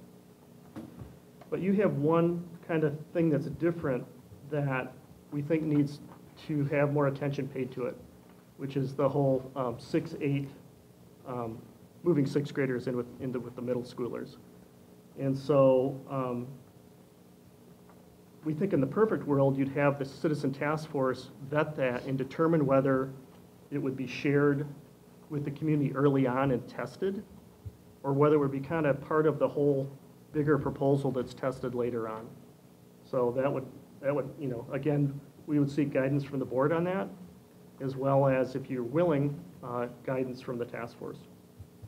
So if we did right away want to test whether that was a good idea of mixing sixth graders with seventh and eighth graders, and going through that with the community, this is where Marcia would step in as part of it to do some of the community outreach meetings. I'll have you talk a little bit about that. Sure, so before we can really test if people support something like a 6 to 8 concept or any concept, we need to explain to them what it is. And in the case of changing the configurations of your schools, I think we would want to present to them the educational justification. Why is it good for sixth graders to be in a middle school setting instead of an elementary school setting? And at those meetings, we would also really listen hard to what do parents and other community members think about this concept, so that we can use that information to refine the idea and test it further later on. So the goal is to see, people might be overwhelmingly in favor of it, and I don't have all of your information yet about why this is good for 6th to 8th graders, but we would want to take that out in dedicated meetings, probably at every building, and then do some research, both qualitative and quantitative, around the concept. And then, again, typically we don't do a benchmark survey on a topic like this, but given how it could derail everything going forward, we think it might be worth it to do a community opinion survey early on just to test this subject. And so that's where Jim would come in this process in the beginning.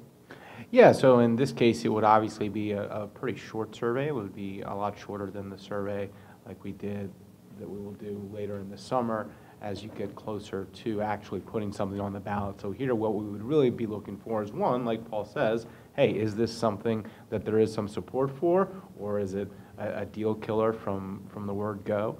And so that would be the main focus, and then just some kind of what we call atmospheric questions to see what general feelings are towards the district, and then of course demographic questions as well, to make sure that we had a representative sample.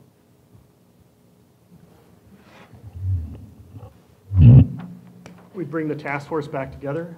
If we decided to branch off onto this, they would make a final decision in terms of recommendations, include the 6-8 component in the full package, or don't go down that avenue.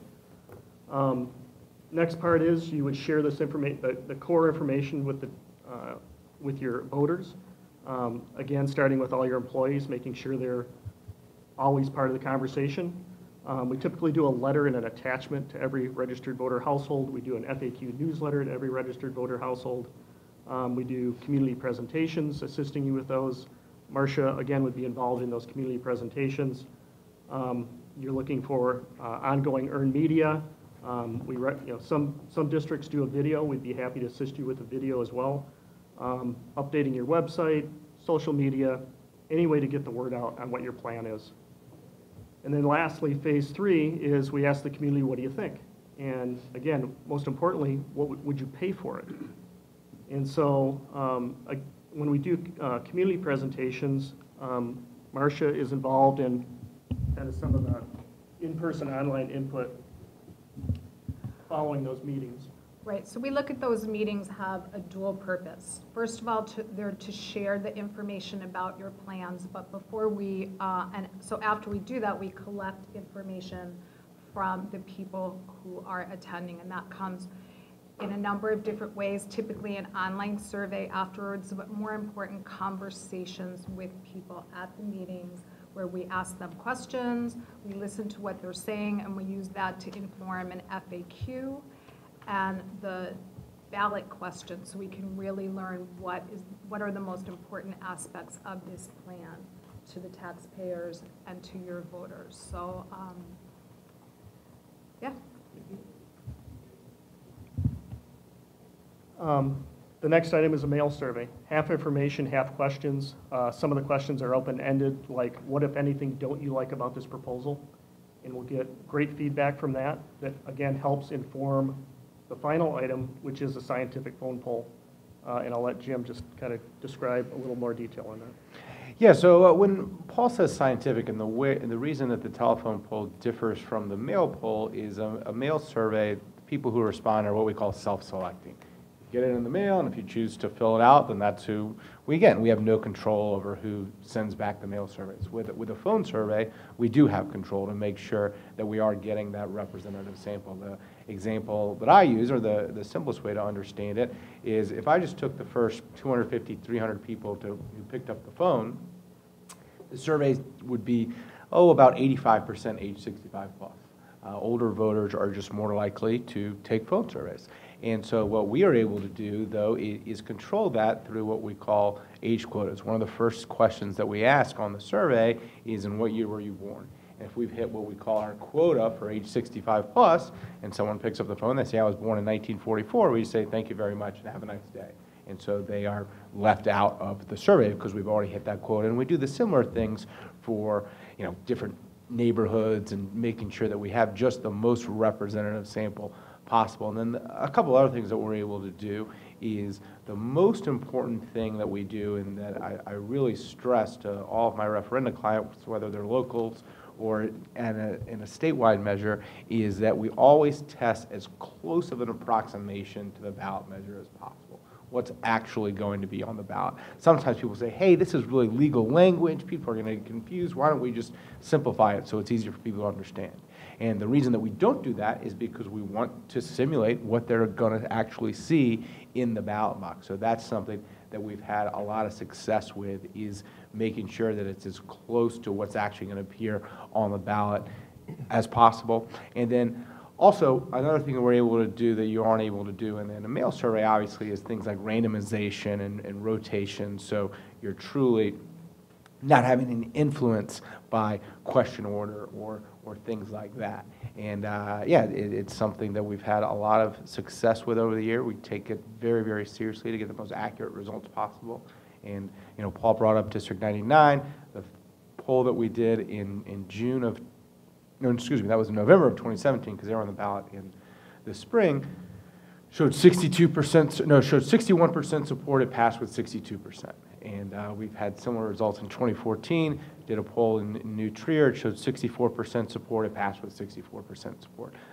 Sometimes it gets a little close, as there's a district south of here, LaSalle, Peru, where our poll showed 50%. It got about 50.4%. That was a very unique instance where we really had to pare down the measure to something that would pass, but we're really pleased with the accuracy of our results over the years, and think that our record speaks for itself.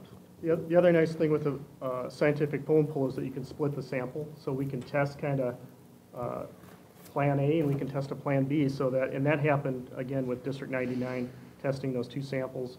They were almost identical. One was 64% support, one was 61. They decided to stay with the larger measure. So anyways, you bring back all this great data. So you have these community meetings. feedback from that. You have a mail survey, feedback from that. You have a phone poll, feedback from all your taxpayers. We bring that all back to the citizen task force, and then they vet it. And they say, okay, well, here are our final recommendations, and we help them think through, what they want to present. And then they present to the board. And obviously, the buck stops here in terms of go or no go. And oftentimes, it mimics what the Citizen Task Force recommends. Doesn't always, but oftentimes it does mimic that because they've taken the time to vet this, the proposal, and to look at the mail survey results and phone poll results. And then lastly, out of respect to the taxpayer, you typically do a follow-up mailer to all the registered voter households, just sharing what thanking them for participating in the mail survey, et cetera. And then finally, it's again, buck stops here. You have to make the decision, go, no go. Is it something different than what you originally thought? And sometimes it is. The bottom line is that my goal is to figure out what the taxpayer wants. My goal is to involve the taxpayer in the planning process. It is not to win. Okay? That's what people are like, oh, yeah, come on, give me a break. You're here to pass a tax. No, I'm not. I'm here to respect the taxpayer and to build long-term trust with taxpayers. That's what I do. And it's been extremely successful. So when I was going through our list of Illinois clients and kind of on the plane marking percentage wins, it wasn't like, other than LaSalle Peru, 50.5%. These are 63, 65, 70, 74, 76%. These aren't tiny wins. These are big wins. And they happen because we respect the taxpayer. We involve them in the planning process early on and throughout the entire process.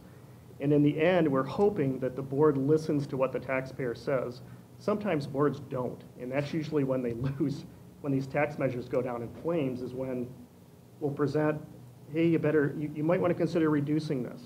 Here's what we think is the tax threshold. And when certain clients have listened to that or have not listened to that and then either kept it the same or supersized it, it usually goes down in flames. It doesn't benefit anybody, and when it loses, it's very difficult to pass the next one. And if you lose again, even more difficult. The most we ever seen was 7 losses from a school district in California that finally came to us, and we won on the 8th time after they had hired us to kind of go through this process. There are times when we will say to a client, do not put this on the ballot. You're not going to win, no matter what it is. And that almost happened with LaSalle Peru. It happened with Frankfurt Park District is one of my most recent examples. And a while ago, it happened with West Chicago Park District. Yet West Chicago Park District said, we don't care, we're going to put it on the ballot. And it lost. And so know that I'm not afraid to tell you the truth in terms of whether you have a chance or not. And if you don't have a chance, it is what it is. I'm going to tell you the truth every time because it doesn't help me, because I want to help. We get to that phase 4, all this 1 through 3 we charge for. Phase 4 is pro bono.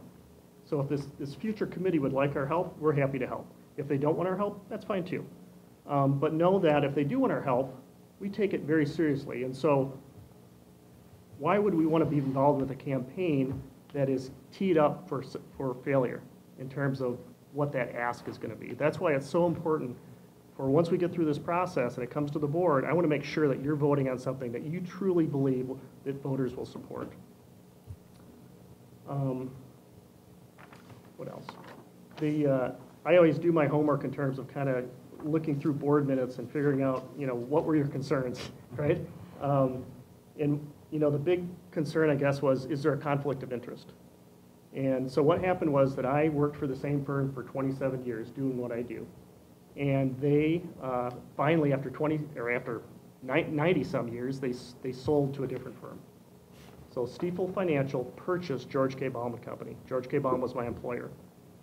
And they provided me an offer that I did not accept. And at the same time, White and Company came to me and said, we have a better offer than what they can offer. And the reason they offered me that was that because I worked with them forever in terms of New Trier and Maine 207 and District 99, all sorts of Glenview Park District and others. And they knew that it would be, they felt, a very good fit in terms of my involvement with them. So I took that offer. And so now the question is, is it a conflict of interest that you work for the architect? And I don't think it is. I think that we're all on the same page. We want to respect your taxpayer. We want to build long-term trust. We only want to put something on the ballot if it has a chance of passing, and if it doesn't, I don't want to be involved with it. I get hired to win, and I win because I respect the taxpayer. And that's why I feel it's not a conflict of interest. I think it's awkward that all of a sudden I shifted companies after 27 years. That was the awkward part. But I hope that you truly believe that I am committed to your taxpayer as much as I am to the public entity. It's what my mission has been for 27 years, truly being a voice for the taxpayer. As far as one of the other questions was, well, why can't, does this Unicom Art Company and this, whatever this other company is, do they provide the same stuff that Paul Hanley does when he was with George K. Baum? And so I wrote down my list on the plane. So I think we work harder. We have a superior end product. We have a deeper bench. We have Marcia here, not in St. Louis, but here. We understand public education. We live and breathe this stuff day in and day out. 70% of my clients are school districts. We're focused on doing the right thing by listening to the taxpayer. We know your electorate. We were here with District 99. We've taken the time to kind of think through who your electorate is and to look at those poll results again and figure out what are their hot buttons and what do they like and what don't they like. And we have 30 years of public opinion research when it comes to school districts.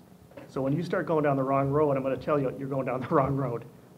Just because we know, having done so much research in this area, that we have a sense of what works and what doesn't. So with that, I'd be happy to answer any questions that you have. I don't think I start. I do, but I won't start. You want me to start then? Go ahead. Yes, please. Well, I like your mission about building trust with the taxpayers. So if we kind of look at, I think if I look at this 22,000 taxpayers in the district, how would you kind of measure success of building that trust after the votes are counted, like long term? How do you measure success? Yeah, so in the case of LaSalle Peru, success was, the reason it was successful at 50.4% is that it started at 90 million. And I walked into their boardroom and I said, what's the tax impact? And they gave me the amount. I said, not in a million years are you going to pass a tax of that size in this district. It's just not going to happen. I don't even need to poll.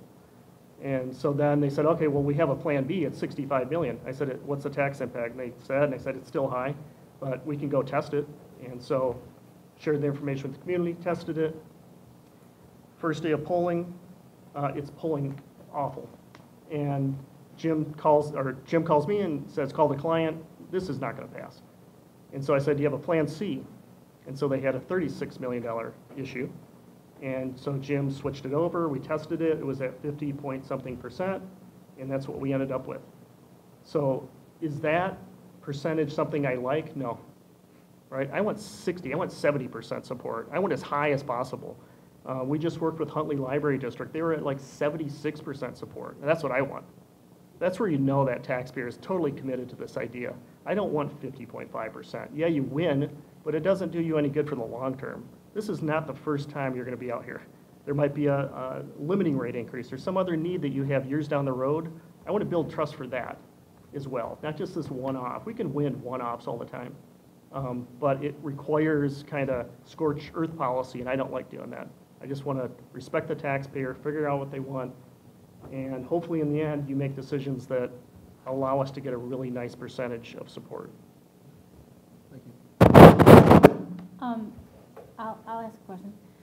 In all the proposals that we got, one thing that stood out with you, Paul, is that you said that maybe none of these things are a possibility, and that was something markedly different than all the others, because they were like, oh, this is what you want? Okay, well, and you were like, well, let's slow our roll and let's look at it. So where in the process would you, like you were suggesting, maybe we look at boundaries, maybe we look at all those other things. Where would that be is that in step one? Like before even assembling the task force? So I would assemble it. So at first blush, I was thinking the task force would happen after that, but I think the task force should happen early. It should be formed early on so that they can truly have this. It really becomes the community's plan and not the board's plan and not staff's plan. It has to be the community's plan. And so I would have the task force early on With District 99, that task force happened a little bit later. Mhm. With this one, I think they have to be right off the bat. We need to assemble, again, business leaders, civic leaders, kind of big-time movers and shakers in the community to be involved in this and to have a voice. It's complicated, though. Anytime we're talking about, again, we might want to, Marcia would tell you about as far as kind of thinking through even how you say boundaries and things. We have to think Yeah. about how we issue. The hair on people's necks Yeah. stand up when you say that. alternative Okay, I'm not a wordsmith, I'm just. Yeah, it means the same thing, but it sounds a little bit more palatable. And oftentimes, really, if we can answer people's questions about boundary adjustments versus leaving it as a gray area or something you're going to solve later, that just sets their minds at ease and gets them on the team. I think Paul's talked about this a fair bit. One of the big purposes of these meetings is to let people say what they think, and you build trust by listening to what people think and adjusting the plan accordingly. Yeah, it's the one thing in this plan that really concerns me. Anytime we talk about that. So it's scary for parents, it's scary for taxpayers. It's scary for parents because all of a sudden it's just different, it's a new approach. And it's scary for taxpayers because it's not cheap to do this, to try to move 6th graders in with the 7th and 8th graders. It's not, it's not a cheap ask. So we need to, I think, tread carefully in the beginning, because if we don't, I think that could potentially sink the whole thing in the end. And so we really want to, I think, carefully test that.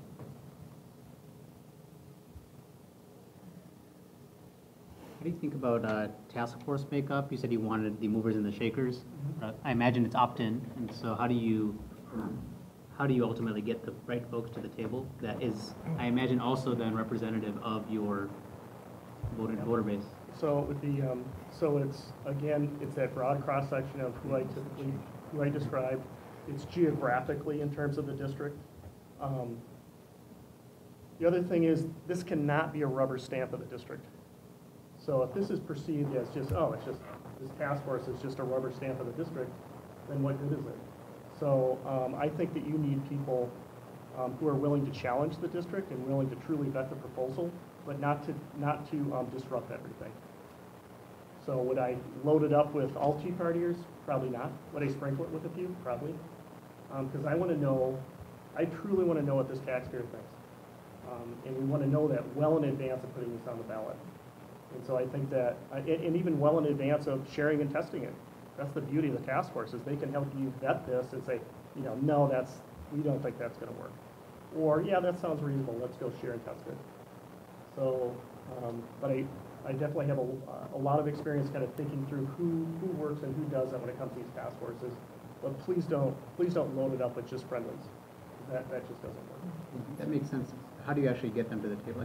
How are you approaching these folks to get them to join a significant time commitment? Sure. So you typically first of all, you start with a key influencer database. So we think about how many you want in your database. And then we send a letter out to them, to a certain number. Our goal is to get 30, 35 on the task force. Sometimes we've had as many as 45, which just seems too big. So kind of that 30, 35 amount. But again, it's typically head of the Chamber of Commerce, it's the main realtor in town, it's the local lawyer, it's the commercial banker, it's a faith-based leader, it's people that truly have a voice, and they all kind of have their own posse, and they bring that. It's also sometimes it's community college folks. There's a lot of different voices in the community, and it's a really powerful. You've been through it. It's a really powerful approach that.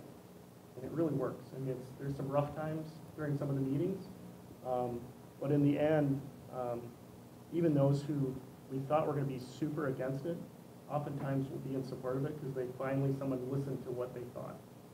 It's really powerful, and then they become your super advocates, typically.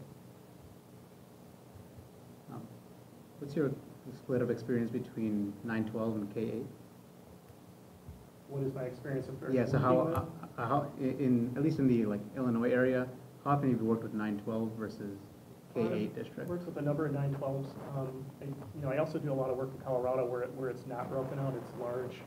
Like I work with St. Vrain schools. They have 30,000 students. So I work with, I've worked with urban and rural and kind of suburbia and all over the place, but I do have experience with it. Marcia definitely has experience Right, with. so I've worked with many school districts from Downers Grove all the way up to Vernon Hills, and it's been, I'd say, probably a mix, 50-50 of K-8 and high schools and some community unit districts.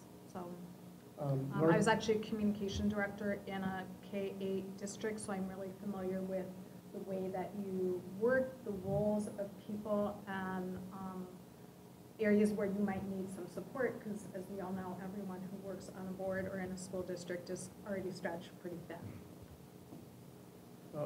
One that comes to mind recently is Northbrook Glenview, 30. And in fact, 2 weeks ago, I toured the new middle school, which was nice to finally go back to the project that was funded.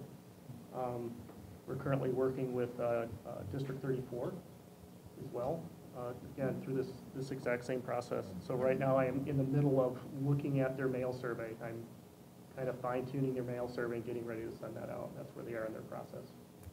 They're looking at a spring election. Right, and their task force started meeting last summer. Right. Their first meeting was last July. I have a because you mentioned how long ago that task force started. For November 2020, what does the timeline look like for us to be, it already feels aggressive, given that it's a year away.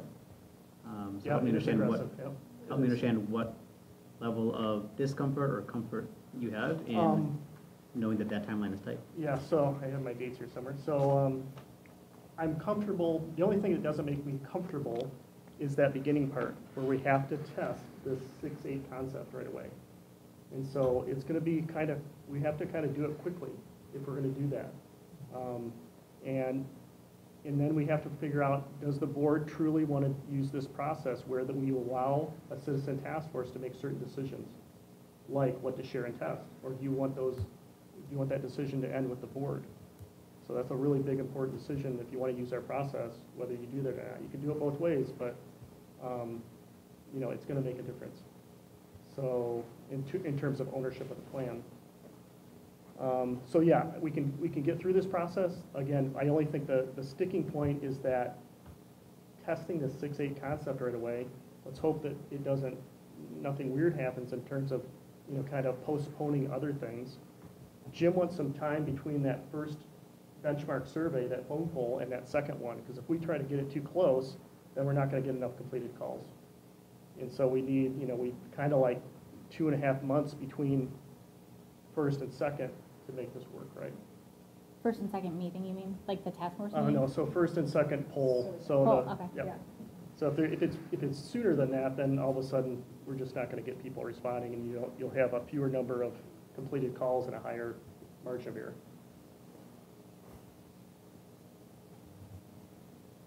So, but to answer your question, I think more directly, completing this work in a year is very doable. And it ends in August, though, remember. So as far as, Right. Because it's not really all the way through November. That's the campaign. So, August, you have to make that, the board has to, adopt the ballot question if they proceed. What does your communication with White and Company look like through this process? So Brad Paulson said, okay, you're going tonight.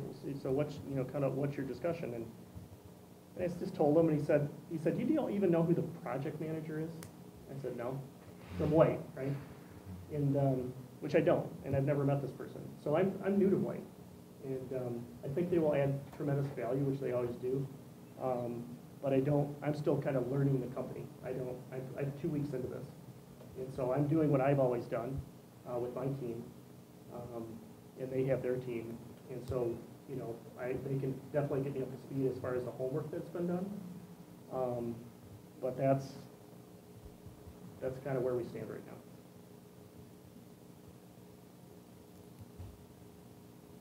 There's typically a lot of dialogue between this team and any architect we work Definitely. with.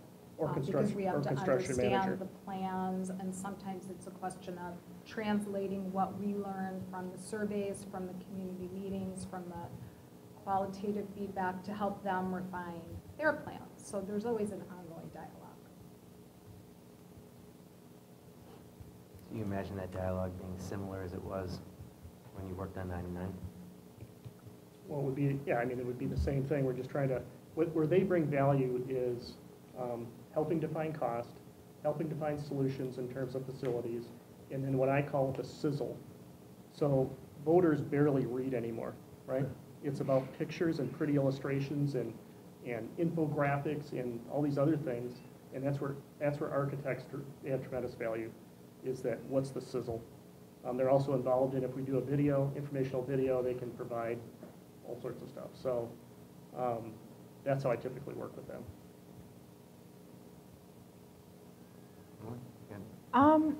Can you speak a little bit, I guess I tend to look towards the cynical side of things, and I think we kind of know and understand that we're going to have one shot at this, and it's going to be challenging, especially given 99 just passed referendum, and as I'm sure you know, going through that process, there are going to be people in the community who are going to rally against, for sure.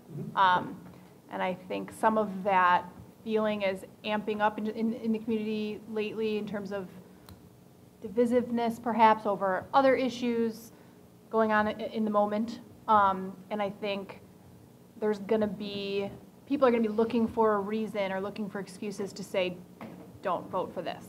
So I guess my biggest concern from kind of the conflict of interest perspective, I don't know that any of us necessarily feel that there actually would be a conflict of interest, but there will be there could be their perception that perhaps some people will see, you know, that as problematic and use that against what we're trying to achieve. So how would you address that in terms of the plan in general,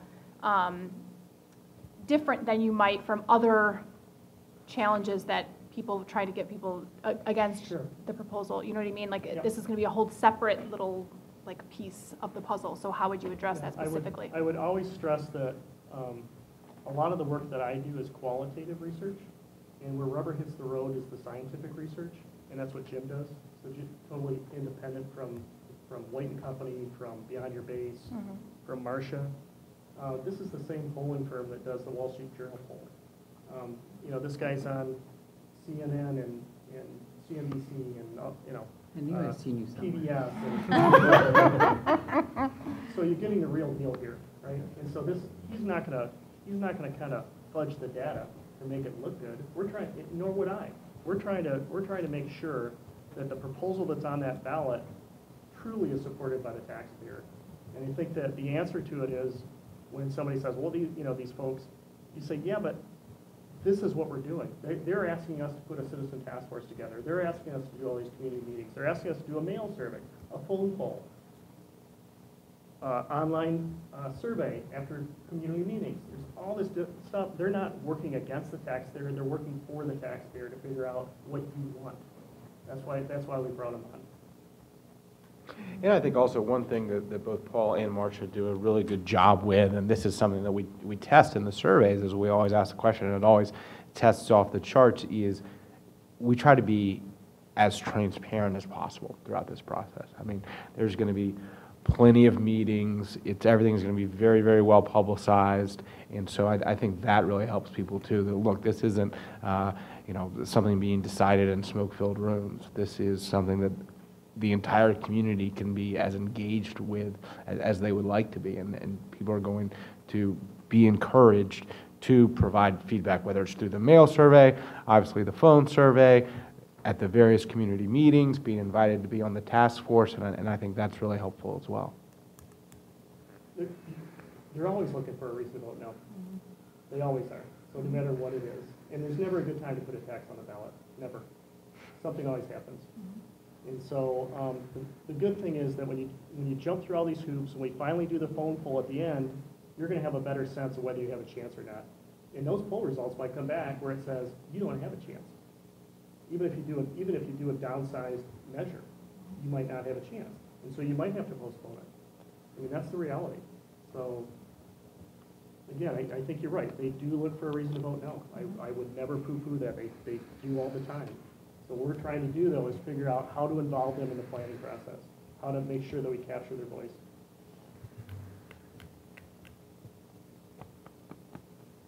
Hey, Jill, I just want to make sure that we're not leaving you out.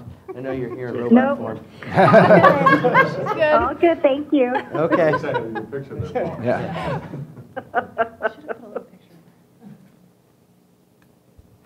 Great. I think something that's important to know, and I know you've done a lot of research, so you probably have an understanding of that, is this came about through quite an organic process in the fact that as we were wrapping up what was a very different type of strategic plan that focused a lot on SEL and those kind of things, we moved into this process and we started connecting with the community. This is where a lot of these issues really rose from our community at large. You know, they liked the neighborhood schools, but they didn't like the pressure that it had on the buildings. They kind of, our curriculum was seeming to align more with 7th and 8th grade, and they were looking at some of the other communities, and they liked the idea of maybe moving 6th through 8. Then from that, we sort of built a strategic plan out of that, and we started working, with the team here, saying, is 6th through 8th grade a good idea for us? And if it wasn't, then let's not worry about it. So I think that ultimately, and I think this is where some people worry about conflict of interest, but just in general, I think that we need to be willing to go out to the community and go, all right, we talked to you about what you wanted and we listened, and it cost a lot of money. Everything sounds awesome when it doesn't cost you any money, but now that there's a dollar amount to this, now how do you feel about it?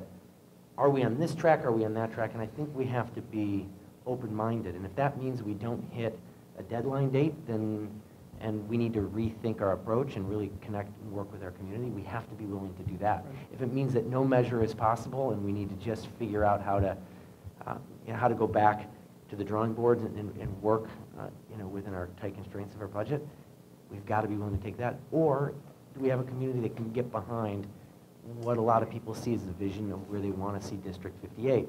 And if that is, to what extent is that? I think that we have to come in, and we are. I mean, this was not a board initiative. This is not something that we cooked up. A lot of this process started before any of us was on the board at all. So it is a matter of, this engagement part is really, really important beyond just trying to win, but really trying to make sure that we are connected, because I have no interest in writing a larger property tax bill either.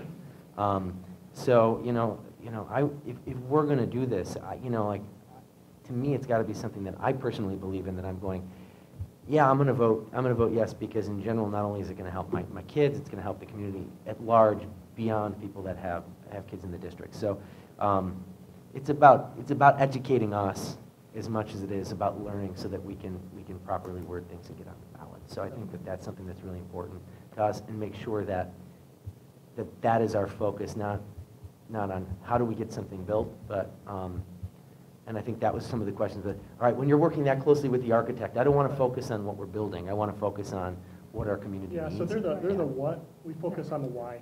Yeah. Right? They're all about the what. And I kind of care about the what, but I really care about the why, because that's what the taxpayer cares about. Yeah. So I think ultimately what we're really looking for is somebody that is willing to come and be frank with us and say, all right, yeah, your community felt one way when you were engaging them on a strategic plan. Air conditioning was incredibly important. Now, now it's less so when we actually have a price tag that goes along with that. So I'm looking for somebody that's going to sit down and talk with us and go, all right, wait a minute.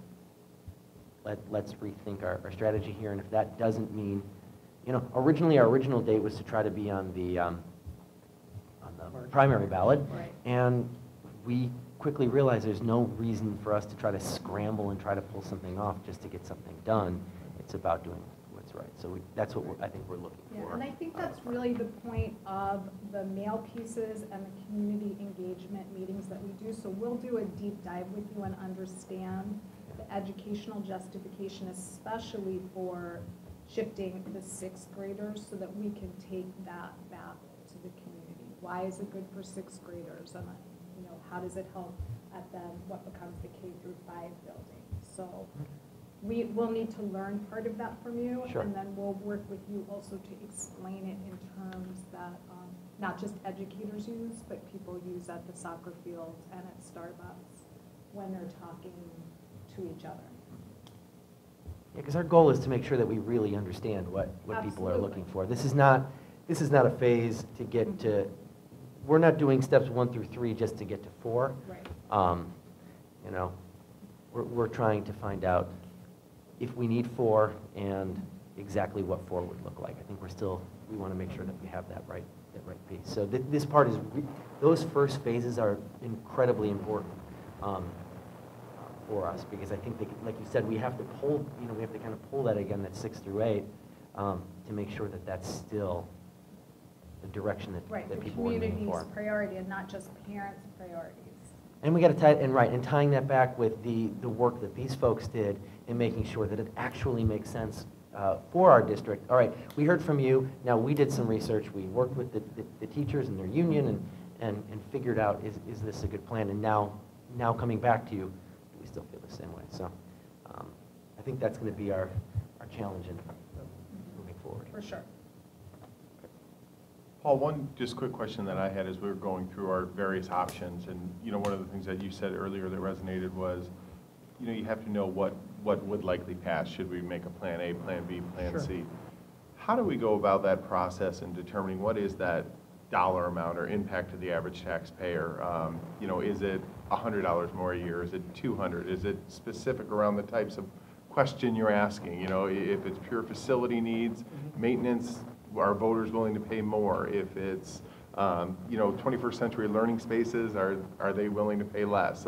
How do we, as we're starting to filter that as an organization, determine kind of that sweet spot? Because right now I can tell you, and I don't have your background, but the number that's out there is a pretty big number, and knowing that has to get filtered down.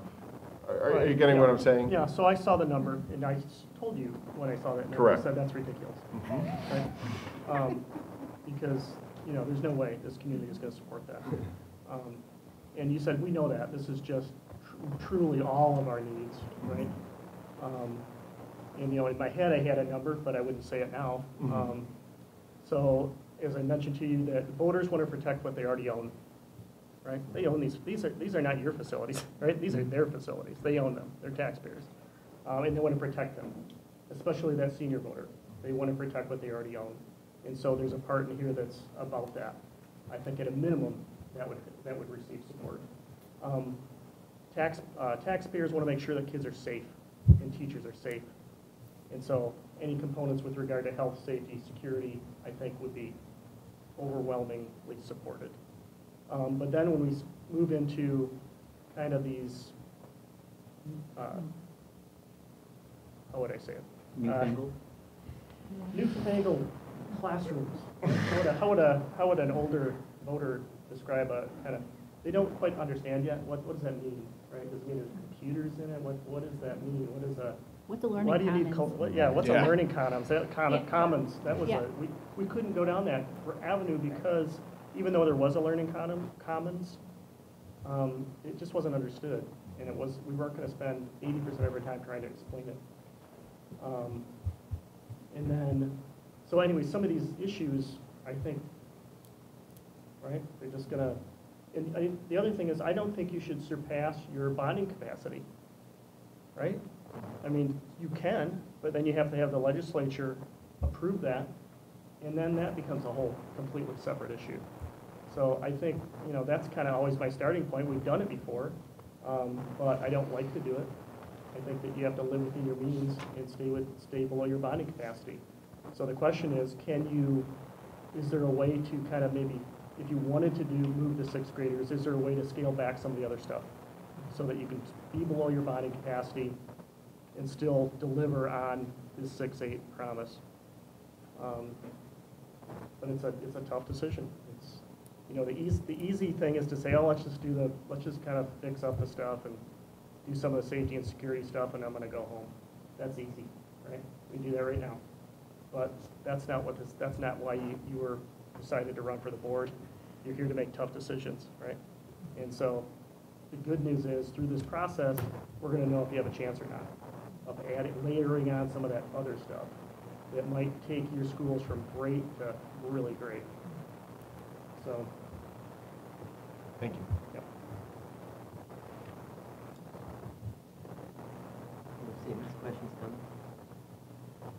Thank you so much for your time. We greatly appreciate you Thank you. being Appreciate here it. with us Thanks. tonight. Thank you. I apologize Thank you again so for much. the long Oh, wait. No issue at all. Thank you so much. Yeah, we'll take 5 minutes. We'll come back here at a quarter till 9.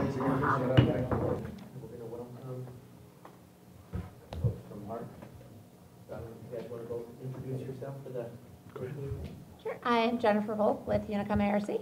And Rod Wright with Unicom ARC. And you can tell right from the beginning, 20 years we haven't decided whether it's ARC or ARC, so. I usually go with ARC, so I appreciate that. Well, you and me.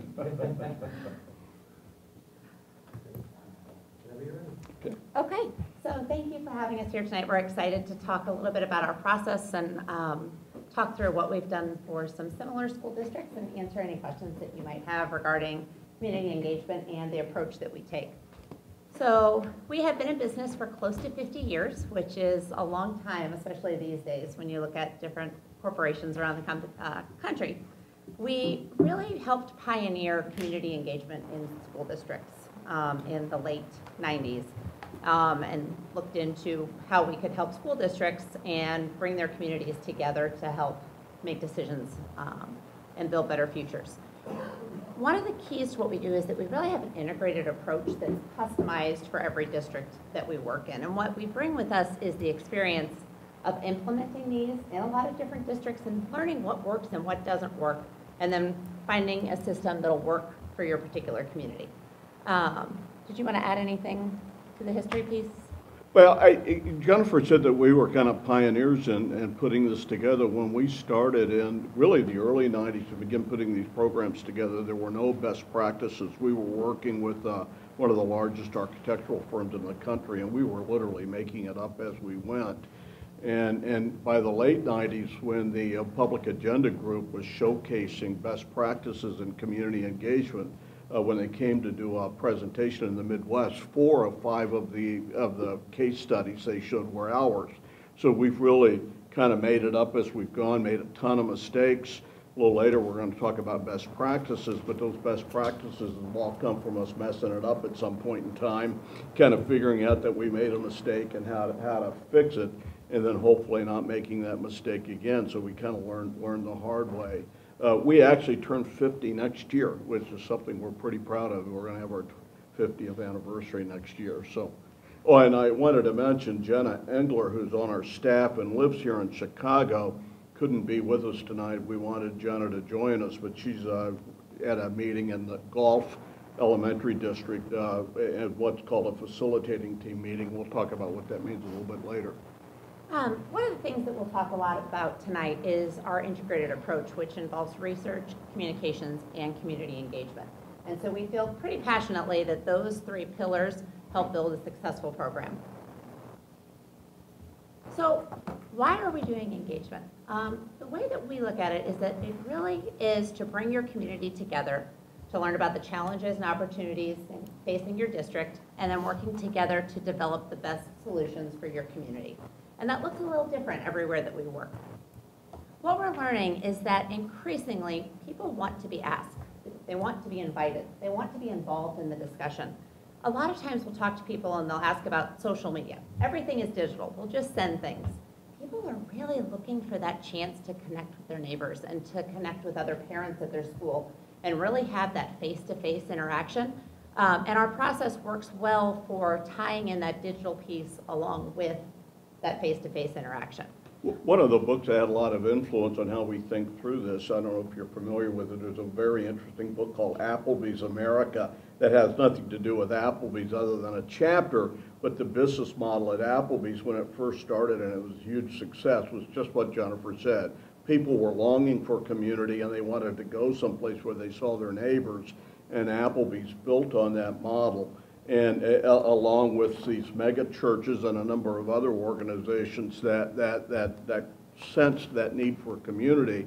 And I'm always amazed even still that when people come to our community engagement meetings, they want to hang around after the meeting and keep talking to one another. It's like they're missing that in their lives, and this becomes an outlet for that kind of activity. So we want to make sure we build into our work the opportunity for people to work together a lot, and we'll talk about that a little bit later too.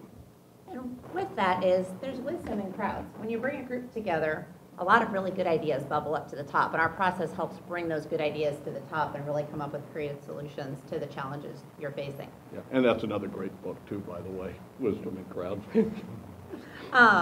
We like to look at two different ways that we tend to get input to learn what your community is thinking. And a piece of that is the active participation, which many people think of as the traditional community engagement forums, and then scientific public opinion research.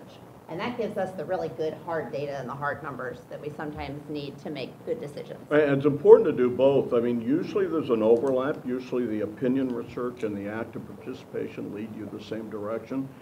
Some years ago, we were doing work in Naperville, and we didn't do the community engagement work, but we were doing survey work. About 75% of the input they got at their community engagement meetings was tear down a high school and build a new one. About 75% of the survey respondents said renovate the old building. And the solution that your architects did, by the way, White and Company, was a renovation solution where they renovated the building and it was kind of functionally equivalent to new construction. When you walk through it, it looked brand new. But the difference was saying that we're renovating was a proposal that could pass at the polls. Tearing down and building new probably would have lost. And the outcome, at least for the community, from my view, was the same. So there was kind of a disconnect between the survey, between everybody, and the people that showed up at the meetings. And needless to say, the board had a difficult decision to make, given that data, but I think made the right decision. At least it got their high school. So why exactly does this process work? We are seeing that the public permission is really needed for meaningful change. So as many great ideas can happen in a small room, you really need that public permission and that public understanding in order for things to actually change and to create a seismic shift. It's really a powerful communication tool. With our program, there is a lot of communications that happen. So even if people aren't attending a community engagement session, they're going to know that this process is happening and that they have the opportunity to provide feedback and be part of the decision-making process. It also helps build an army for implementation. So anything that you need to be doing in the future, you're building a great database of supportive people in your community that want to come out and help your schools. Another thing is that we, a lot of times, look at our process similar to a class, where we really want the community to discover the challenges that you're facing. I'll let Rod, he's got a good story that goes along a little bit with this. Yeah, and I wanted to, it just popped into my head on the previous slide. Public won't support what it doesn't understand. A lot of times when people vote no, it's not because they're opposed to public education. There's a few of those. And more often, it's not that they're opposed to what you're trying to do for kids. It's that they just didn't get it. They didn't understand it. We did a lot of work in Paxton, Buckley, Loda, one of my favorite school districts, PBL. And they, one of the challenges they had with the community was getting the community to understand with Illinois law and health, life, safety requirements, there was no free solution. You know, that they were either going to spend money fixing up crappy old buildings, or they were going to have a comprehensive facility improvement plan that may cost more now, but that would save the district a lot of money down the road. And when we got the community thinking about not what they were going to spend within the first 2 years, but what they were going to spend over a 30, 40-year period, support for a proposal in that very conservative community increased a lot. The superintendent kept saying that we only got one shot to do this, and if we blow it, we won't pass things for 50 years.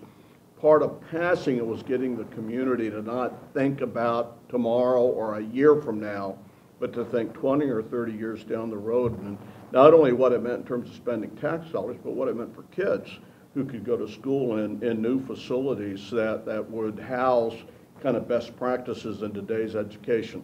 And that's kind of how they got to that point. That middle point, discovery is more powerful than persuasion. Everybody on my staff hates me talking about this, but I'm going to do it anyhow. We used to have a real picture of my geometry teacher from high school. I had 39 people in my high school graduating class. Her name was Mary Soderman, but everybody hated it so much we traded it out. Jennifer did it without even telling me, of course. But anyhow, she walks into when we're taking geometry and says, listen, I'm a social studies teacher. I'm not a math teacher. I guess the district couldn't hire a math teacher. So we're just going to have to do the best we can. And there was like maybe 10 of us in the class. And so every day she'd come in and we'd read the book. There would be activities or exercises at the end of each chapter, and we'd get in small groups and work on those at the chalkboard. This was ages ago, and figure it out. And after we figured out the geometry problems, we would show her how it all worked. And by the end of the year, she was pretty good at geometry, and so were we. And so I'm, some years later, off to college and I'm kind of a math geek and doing pretty well on math. And it dawned on me she was the best teacher I ever had. And she knew geometry. But she knew that if she gave us information, if she asked some really, really smart questions, put us in small groups and let us figure it out, and then show her how it worked, we would remember it forever. And that's kind of the philosophy we use in our community engagement programs. If you don't get anything else tonight, that's kind of the message we're giving. You bring people in, you want to hear from them, but you got stuff you want to tell them. You give them data and information. You put them in small groups, and you let them work on that together, collaboratively, in a small community, solving problems. And they figure out stuff, and they go over a series of meetings exactly what is in the best interest of the district. And we've seen it happen over and over and over, because if they discover it on their own, rather than us trying to tell them, it sticks and it'll last forever. And that's kind of our philosophy overall about doing community engagement, no matter what the actual activities look like. It's a matter of discovery and kind of rolling up your sleeves and working as community members. And so we like to spend a little bit of time talking about that. That's actually that's what, 95% of what we know. I'm joking, but. So tying into that is a couple different community engagement models that we use to help facilitate this discovery process, as we would call it. Many times we will start this off with a charge from the board. And what this does is really provide some direction and some goals for what answers you're looking for from the community. It also helps keep everybody on task a little bit, because there are so many different things that people like to discuss regarding their schools. This really keeps things focused. The next step is to put together a community-led facilitating team. This is typically 15 to 20 people in your community, and not those usual suspects that you find in a blue ribbon committee or your key communicator group. We're really looking for those new faces. How can we bring together some diverse opinions and kind of fill the room with lots of different minds? The goal of this group is to actually put together what they think is maybe the best model to use here in the community with our guidance. And so what this group will do is decide, do we want to have large community meetings? Should we be doing open houses? What's the best way to get input from as many people as we can throughout our entire district? We, a lot of times with this model, will break this group into a communications committee, an outreach committee, and a canvassing, which is a door-to-door committee to help spread the word about the community engagement effort. We'll gather community input through meetings, digital, direct mail, things like that. That facilitating team will then draft and put together recommendations for the board, and then the board actually takes action on that plan. So this is a little bit of a streamlined process. And it's up to the board whether it wants recommendations or a report. And that's an important difference, because if the group comes in with recommendations and it gives the board heartburn and the recommendations are accepted as disconnect, is a serious problem, to say the least. So it's important in the board charge to say what you want at the end. The other thing I wanted to add is you may have been familiar with the work that was done in the Glen Ellen Elementary District prior to their rate increase. This is roughly the model that we used in Glen Ellen, and we're going to show some of the communication materials that came with that. This way of doing things, and there can be a lot of varieties, and it can be done in a much shorter period of time than the next slide that Jennifer's going to show you. So this chart is actually a little bit of a better representation for what we typically do with districts who have time for a formal community engagement program. So again, it starts with the charge up on the top left and moves down through with your facilitating team. Community engagement sessions are very large sessions that anybody who wants to come can come and learn about the topic for the evening. And that might be operations, facilities, technology, staffing. What are those different needs that your district has? And at each of those community engagement sessions, we'll cover one of those topics and gather feedback from the community.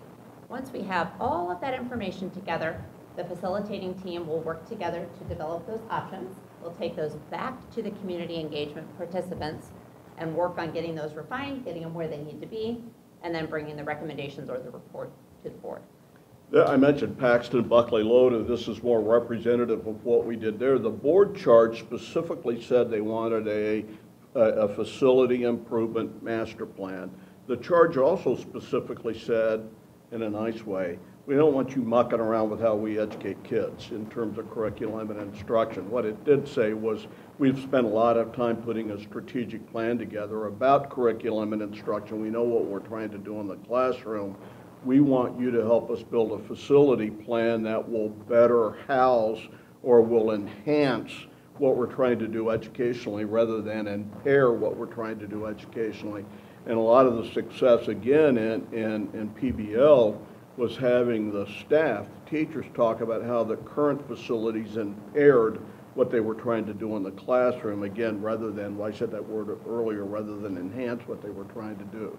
So over a series of, I don't know, 5 or 6, 7 meetings, the community actually reached consensus on a facility master plan for the district that sent a proposal to the ballot box at the end of the program. That was one of the recommendations that they made. This is also the model that Huntley 158 is currently using. Their charge was specifically for a strategic plan. So theirs, I'm trying to remember, but I think their charge even says we are not looking at facilities, we are not looking at finance, this is only a strategic plan. And so that actually is helping set their course of study for their engagement program right now. And we're not writing the actual action plan through the engagement model. The report to the board at the end is going to be on priorities and goal statements. And then Scott Cuffle, a retired superintendent that was in Geneseo for quite a while that works with us on projects, Scott's going to go in with his team and actually drive the action plan or the strategic plan on the action steps and by when and by whom and how you measure success and that piece of it. But those are going to be constrained, if you will, by the priorities and goals that come out of the engagement program. It's similar to work that we did in High School District 211, where we also built an action plan for that district using that kind of model. So no matter what model we use, there's 3 key pieces that we want to come out of all of our processes. First of all, it has to involve a large number of people. So we want to involve as many people as we can here in the district. We need people to have the chance to have a meaningful discussion and a meaningful dialogue, come to consensus, come to agreement, figure out what we as a community are thinking and feeling.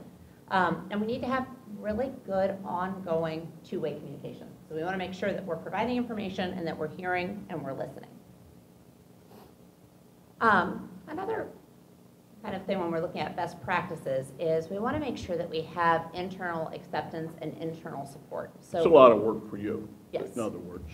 So you got to be ready to do it. We'll work hard. You're going to have to work hard too.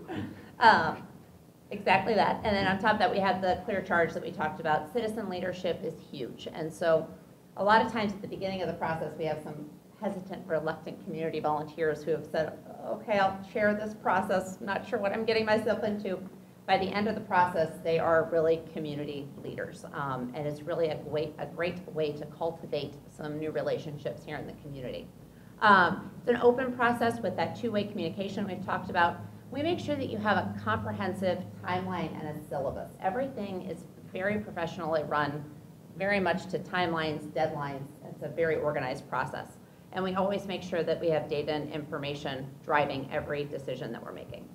And again, with PBL, that meant when we were looking at various options, we wanted to make sure people could do kind of an apples-to-apples 30-year-out comparison of the various options they were looking at, and that was a key part of that. So as I mentioned, part of this is making sure that we have well-planned, organized meetings and events. We make sure and we rehearse every single presentation before it goes out to the community. If we're doing open houses, we'll actually run all of those materials and all of those presentations by the facilitating team before it goes out to the public. We really want to make sure that all of those workshop and open houses go on without a hitch. All of them will involve work activities, as Rod talked about, and different one-on-one activities to gather all of that different feedback. You'll find when we do this, the community meetings are actually the easy part. The hard part is the facilitating team meetings where we debate and discuss and we rehearse and make sure nothing goes wrong, because if you have 300 people in the room and you have a bad meeting, you'll have 50 at the next meeting. But we've got that down pat. Those facilitating team meetings are really exciting, and the discussion is always good. We encourage people to be devil's advocates.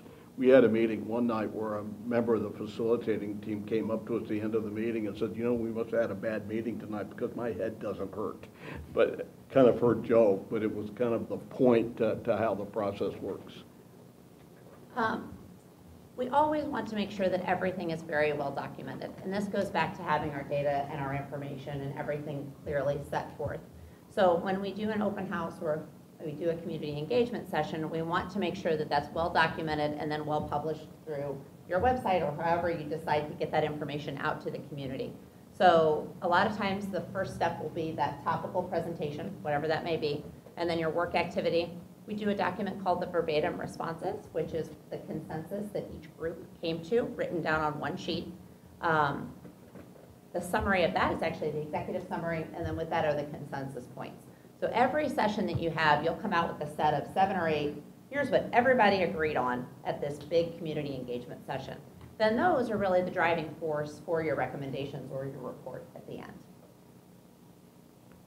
And Rod's going to talk a little bit about the communications piece. We are first and foremost a communications firm that does planning and work with school districts, but I want to emphasize the communications piece. That's what drives, that's the discipline that drives us.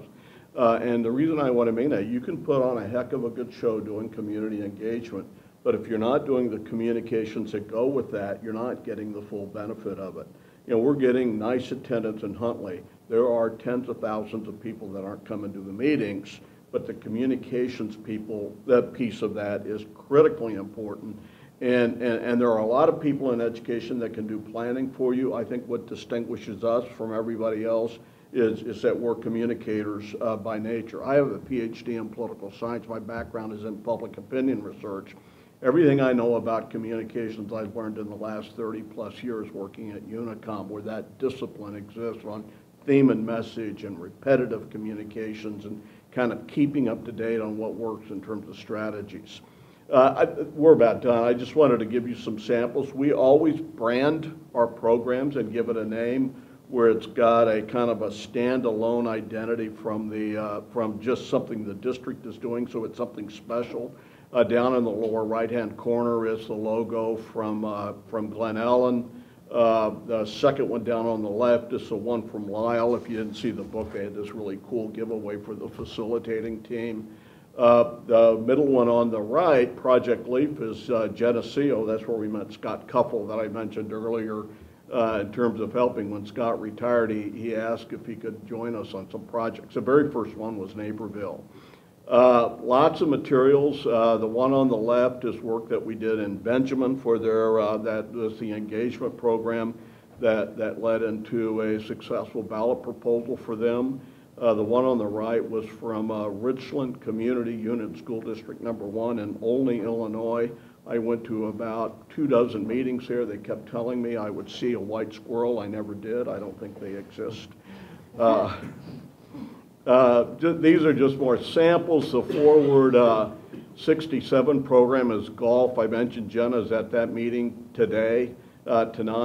The Take the Tour, I wanted to bring that up because when a school district is needing facility improvements, we really like challenging people to go through the buildings and see some of the challenges that the district's facing. A lot of people don't, but if you kind of dare them, don't dare vote until you come look at our buildings, that carries an important message. And whether or not they actually walk through the building or not, you've delivered a message that needs to be delivered. These are just some more examples. The one up in the upper left is, what's that, a postcard from Huntley? Yeah, that was a postcard That was they a sent out a couple postcard weeks that ago. we sent out for the first meeting. Sage Voices was Monticello. There's a piece from the Indian Prairie where we did some strategic planning work. And our new project in Carmi, Illinois, Building Pride for Future Bulldogs. They picked that name, and we developed a logo for it. They're having a series of meetings beginning in about 2 or 3 weeks, I guess. And digital communications, I'll kind of skip by that, but Jennifer and Jenna are extremely good at kind of high-tech communications that are so important now. If you can marry high-tech and high-touch, you got a heck of a communications program going. That's why we're doing a lot of door-to-door work to invite people to meetings. If you're doing high-tech, high-touch, you know, some kind of blitz, you're really rocking in terms of communications. Wanted to end with a couple of testimonials. When you're in our business, the consulting business, I think something that we all agree on is the hardest towns to work in the United States are college towns. This is from Iowa City. There's a lot of overly educated people with a lot of time on their hands. We worked in Iowa City putting together a master plan for facility improvements. This is one letter that was sent to the newspaper. I pulled some bullet points out of the letter. It was a long letter, but in the very middle you talk about who this person was sitting next to. We randomly assign people to tables, so they have to get to know people that they don't know, and that's why there was a really nice mix there. And then down at the bottom, I really like this, believe I could sense the overriding interest in arriving at a thoughtful consensus. This was a second letter that was in the paper in Iowa City. You know, a productive exercise in citizen participation down at the bottom. I felt like we were all actually working with each other.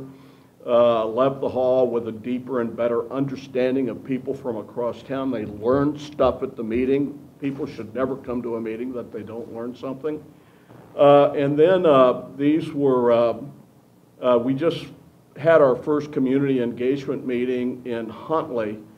And on the right, if you can read that, was some posts that were made on their Facebook page about how people enjoyed the meeting. Proud to be part of that wonderful ideas were shared. I won't read all those to you, but we got some really nice messages that was on Facebook? Yep. Yeah, on Facebook Yeah, that was from the Huntley. morning after. They had about 200 people at their first. Point I want to make is that when people come to these meetings, not only do they feel like they're doing something productive, but they have fun. And a lot of people in education forget about that piece of it. People will come back if they have a good time. If they're bored, if the meeting goes too long, if the presentation is hard to understand, whatever can go wrong will keep people away, and we're very meticulous about making sure the meeting goes well.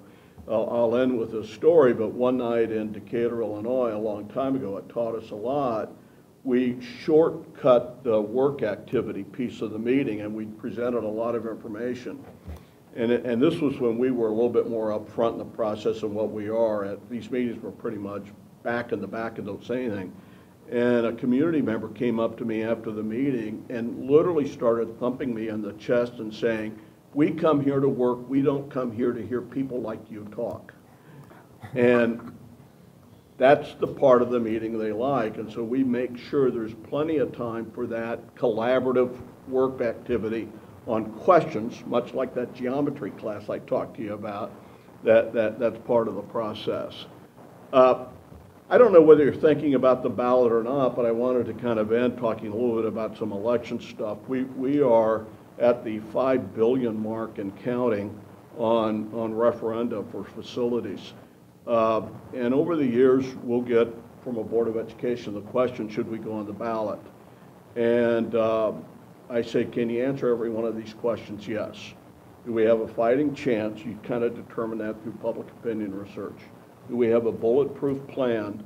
What makes a plan bulletproof is not just what the plan is, but more importantly, how it was put together. Do we have community involvement in putting the plan together? Do we have internal unity?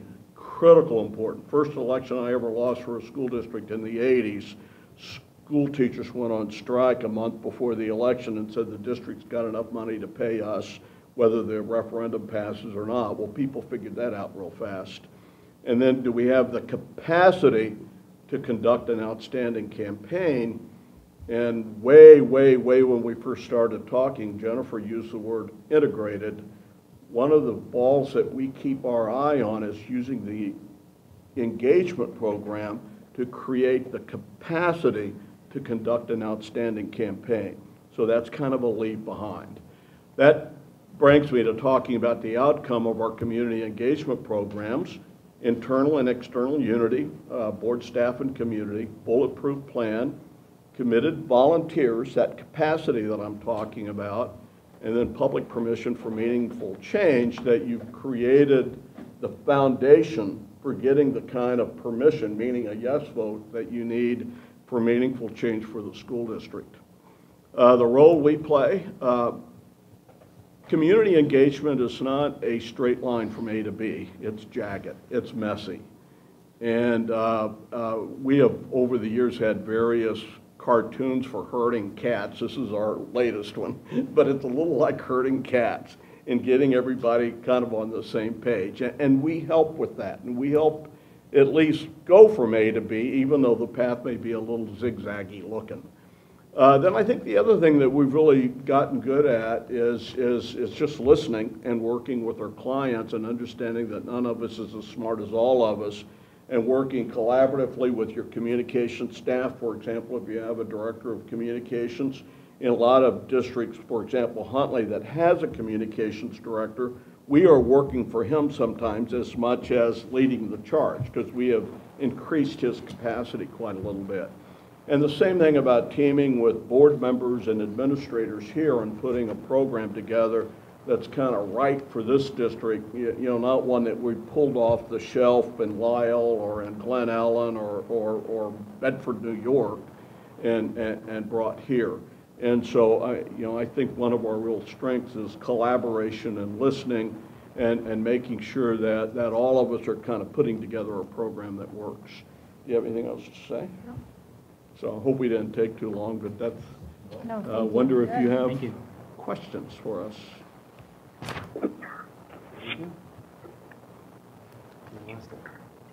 just a matter of who wants to go first. I'll go first this time. Do you mind giving us a lens into how do you get a voter's pulse? So ultimately, if we do choose to go to a ballot, what signal, how do you get your signal for whether that voters have an appetite? Well, that's a complicated question, and that's about step 90 out of 100 steps, you know, in terms of the process. But the answer to that question is, you know, my background. I mentioned I have a PhD in political science, and one of the tools we use from that is scientific public opinion research. That is such a rapidly moving target right now. In terms of what methodology is best to choose, that you've got to stay on top of that. You know, by far, some kind of public opinion survey by telephone is still the ideal solution. But we have gone in a few short years from having difficulty getting cell phone numbers that are attached to residential addresses to having way too many cell phone numbers that are attached to residential addresses, 4 or 5 a house. And because of what the credit card companies have done with your cell phone numbers, the spam calls on your cell phones have just exploded over the last year or two. So we are still doing a lot of telephone research and using technologies to kind of keep the response rate at an acceptable level. We are doing a lot of electronic surveys, weighting data to make sure the demographics of the electronic survey match the entire community. In 2011, for example, we did both, and that's a huge district, so the telephone survey was pretty easy. When we weighted the results from the electronic survey, they were almost identical with the telephone survey, which gave us 2 independent sources. The thing that is coming down the pike in our business are what's called internet panels, the big sampling. I'm telling you way too much on this. I'm sorry, it's what I know. They are developing internet panels where they are randomly recruiting people who are paid to respond to electronic surveys, so you get a random sample. Those panels haven't been developed extensively enough where you can use it in a geographic area as small as this district. If you wanted to use it for one of the collar counties for a county-wide survey, the sample is very robust. You could even probably use one in 211 because it covers such a huge geographic area and a large population.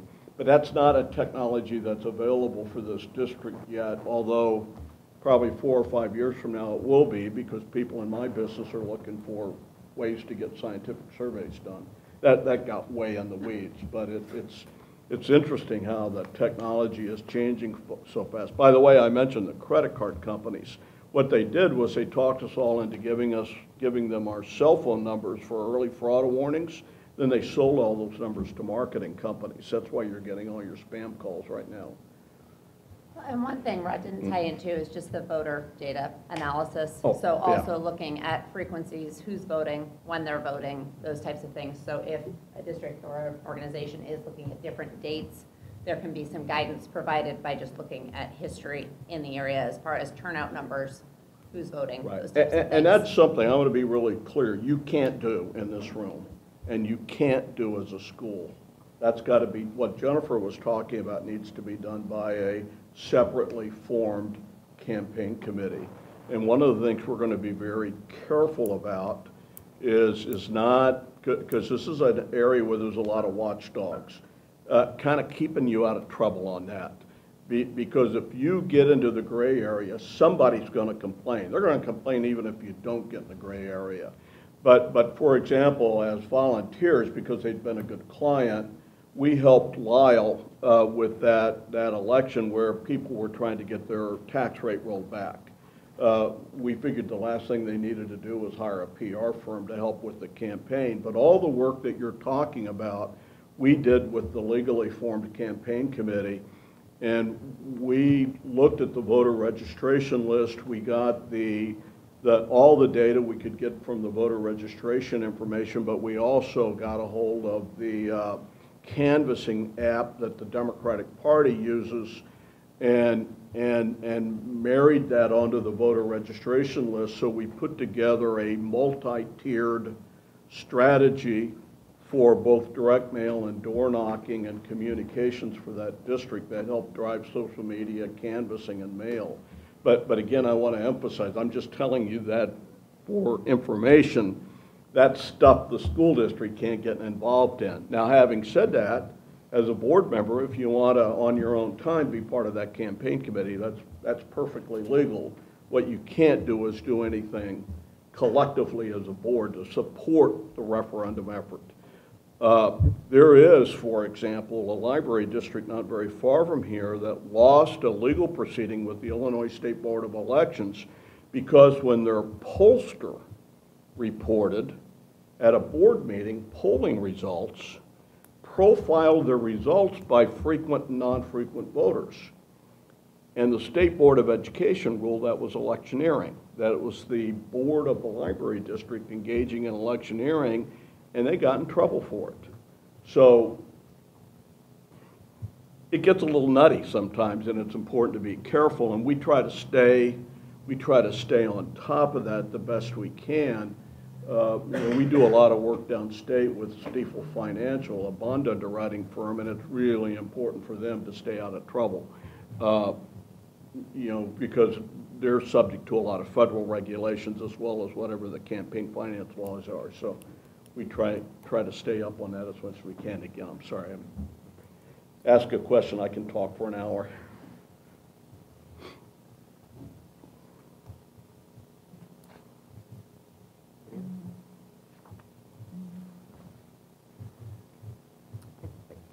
And I think just to kind of wrap up, what brought us here was sort of an organic process. We came out of a strategic plan, and that strategic plan was a process that we went through that kind of gave us 3 areas to focus on. And so what brings us here today is the facilities master planning process, which ties along with trying to accomplish our other goals as well. But I mean that's the piece that we're at now. And when we came out of that, we heard a lot from the community, a lot of fantastic ideas. But everybody has fantastic ideas and thinking they're great, and then they see how much that costs, and then they don't necessarily think they're as fantastic as they once were. So where we're at now is trying to understand and work with our community and figure out, all right, now that we put some numbers together, how do we still feel about these? Where are our priorities? What should we be working on as a district?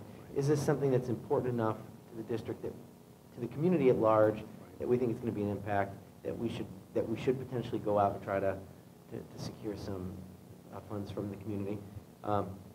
So this first phase for us, and really making sure that we understand where those priorities lie and helping us decide what our next steps are going to be, is really, really important. Things like 6-8 middle schools came out of that.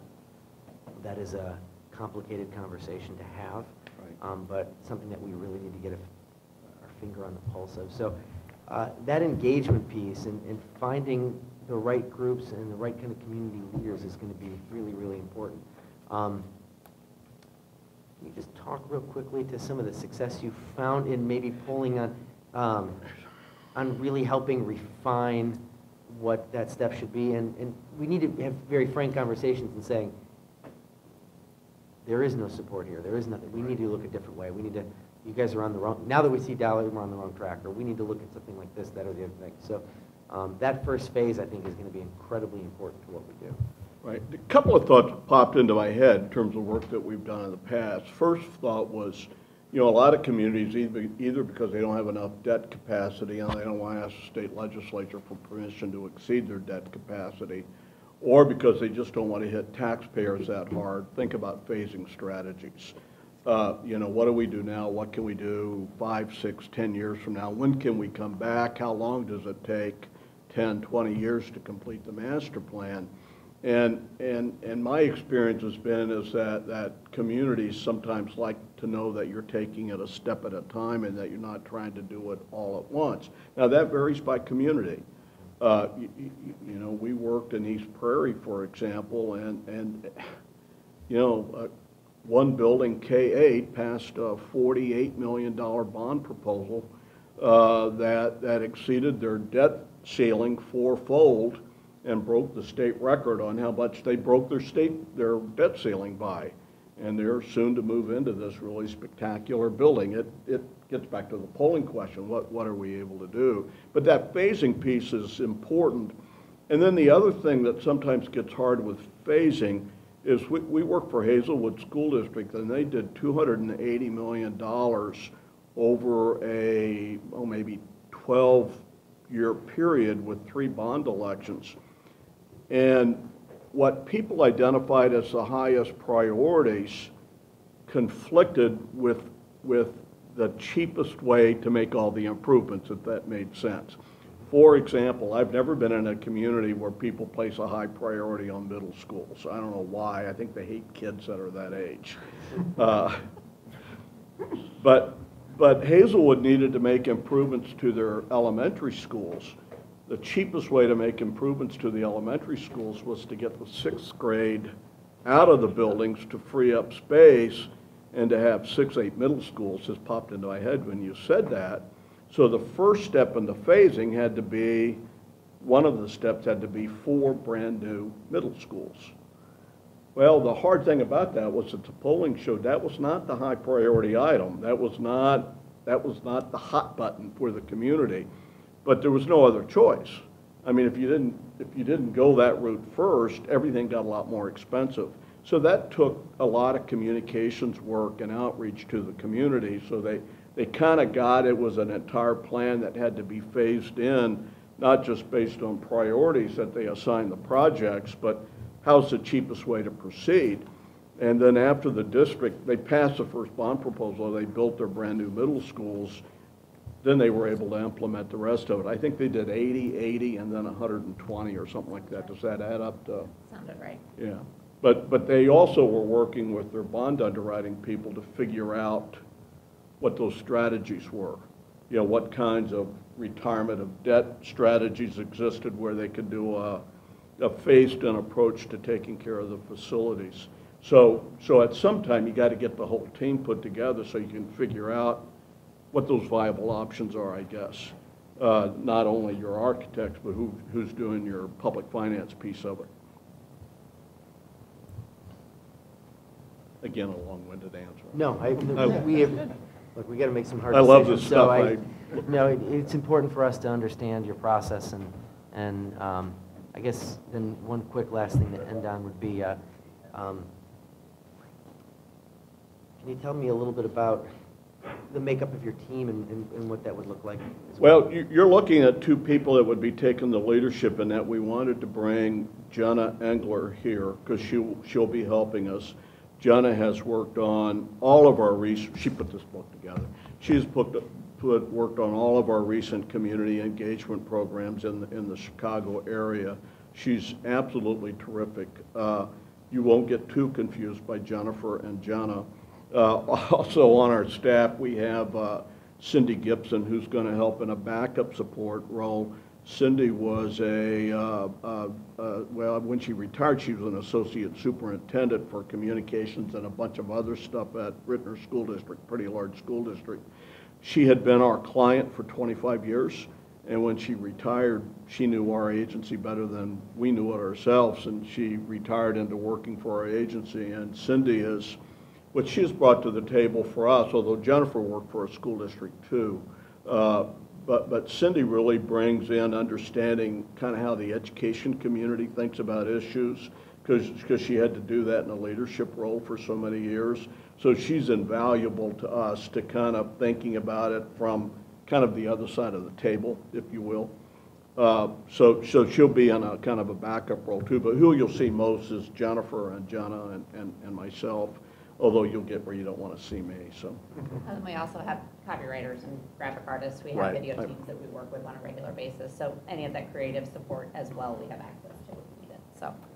Right. Yeah, we didn't talk about that much, but we got some great people that do all that work that you saw Yeah, was you showed us a lot of samples, generated, so we yeah. appreciate that.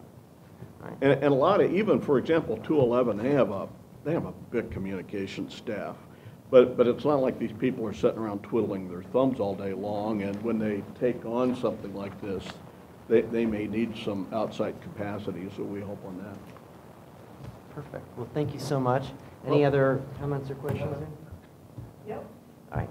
Okay. Well, thank you so much for your time. Well, We thanks for inviting us. Appreciate it. Very much. Thank you. Thank you so much.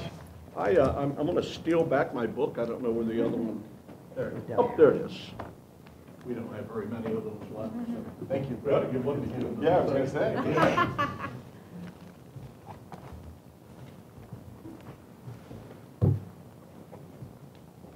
Sorry we ran late. Yeah, thanks for sticking Thank around. you so much for waiting. That school's pretty cool, isn't it? It's a very nice school. Yeah, I got the private tour of that. It was very cool. Yeah, and then Yeah. the library alone. Uh-huh. Have a good night. Thanks. All Good right. night. Thank you so much. Thank you. Thank you.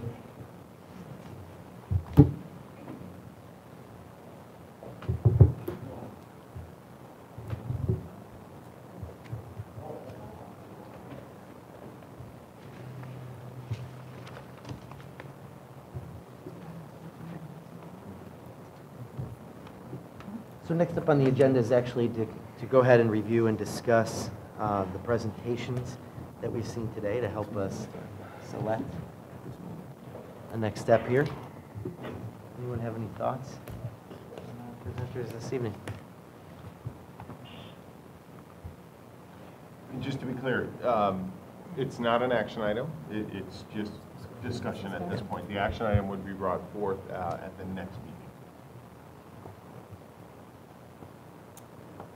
I suppose, I feel like personally, my maybe reservations after learning the news about Paul, I thought that was fleshed out and he was very straightforward about it. And I like how deep his bench is and all the different disciplines that he has on his team. And the fact that ultimately, it's about trust and the taxpayer. Like that whole messaging that he had, I thought was pretty powerful, because it is about the taxpayer and the community and getting them behind it and what they can stomach. So I thought that he did a good job of fleshing that out, personally. Thoughts? Into the rush. I think we'd be fine either way. Is kind of the conclusion that I had before we had this discussion.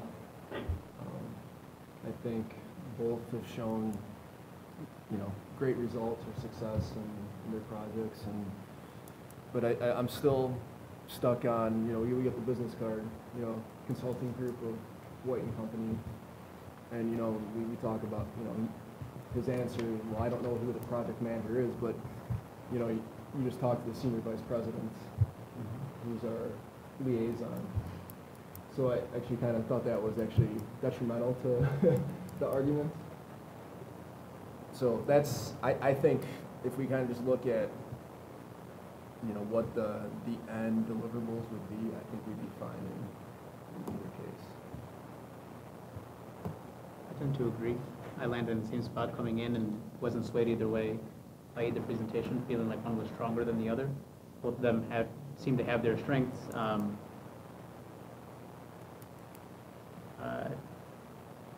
And so I don't want to go into what the strengths were of each, but I landed in a similar spot that Steve did.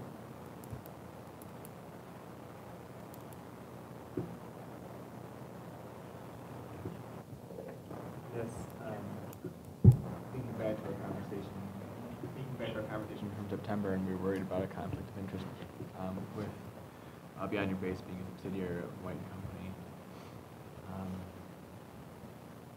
I think absent that conversation, all the dialogue prior to that evening was our confidence in the work of Paul Hanley and his record of success in our community with the same voters that we're going to be turning to this time around.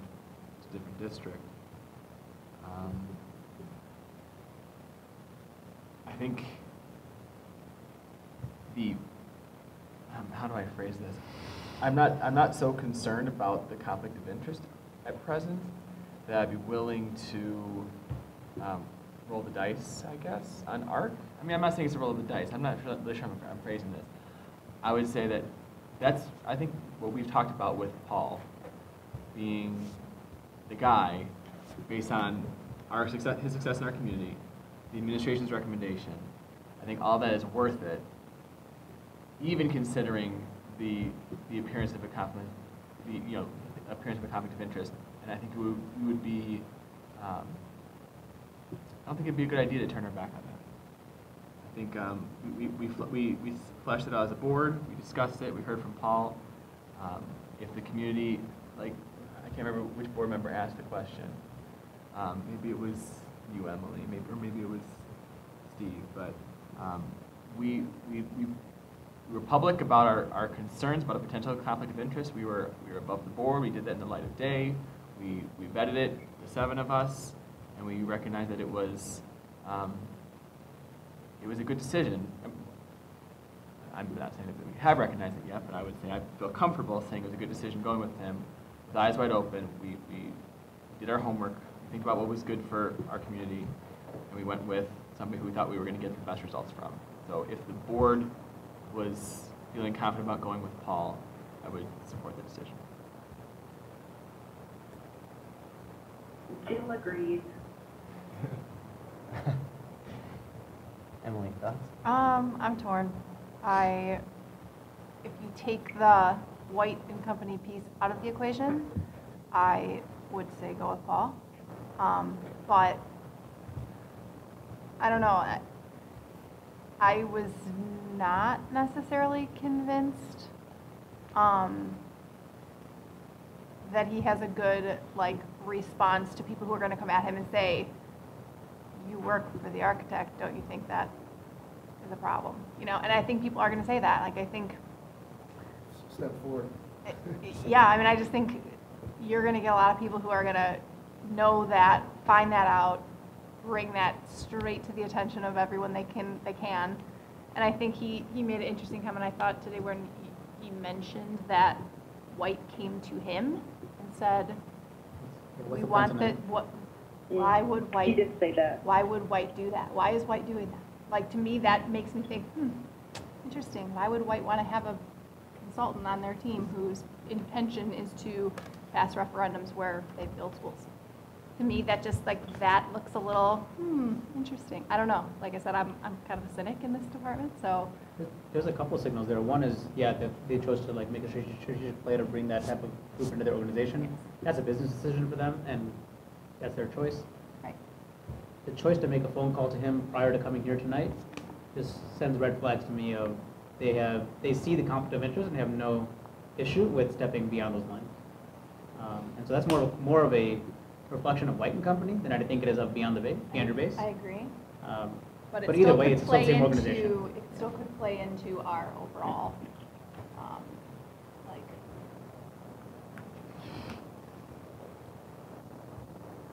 I hear you, and Yeah, I hear you guys too. certainly, I certainly think that's a challenge, and I think just as much as it is a challenge for him having an answer, I think it's about us having an answer to that, because really it's about us being able to hold him to account. Certainly White and Company wants the business, but obviously they have a long-term relationship with us as well, and I think that that's important. I don't know that he necessarily has a great narrative on why it's not a conflict of interest, but I guess I solidly don't believe that it is. And where I came in today, I really wanted, I think, to be able to go the other route because I felt like it was going to be a safer place to be. But when Unicom ARC came in, I feel like I would be excited about them if we were going on to strategic planning right now. I feel like they have good vision for that. I feel like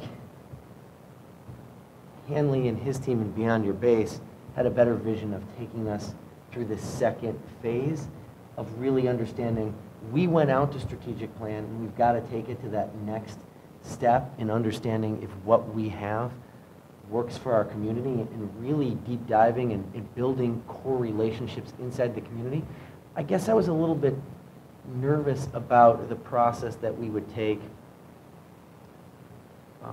with Unicom ARC, that we would get the results that we want for this particular project at this particular time. And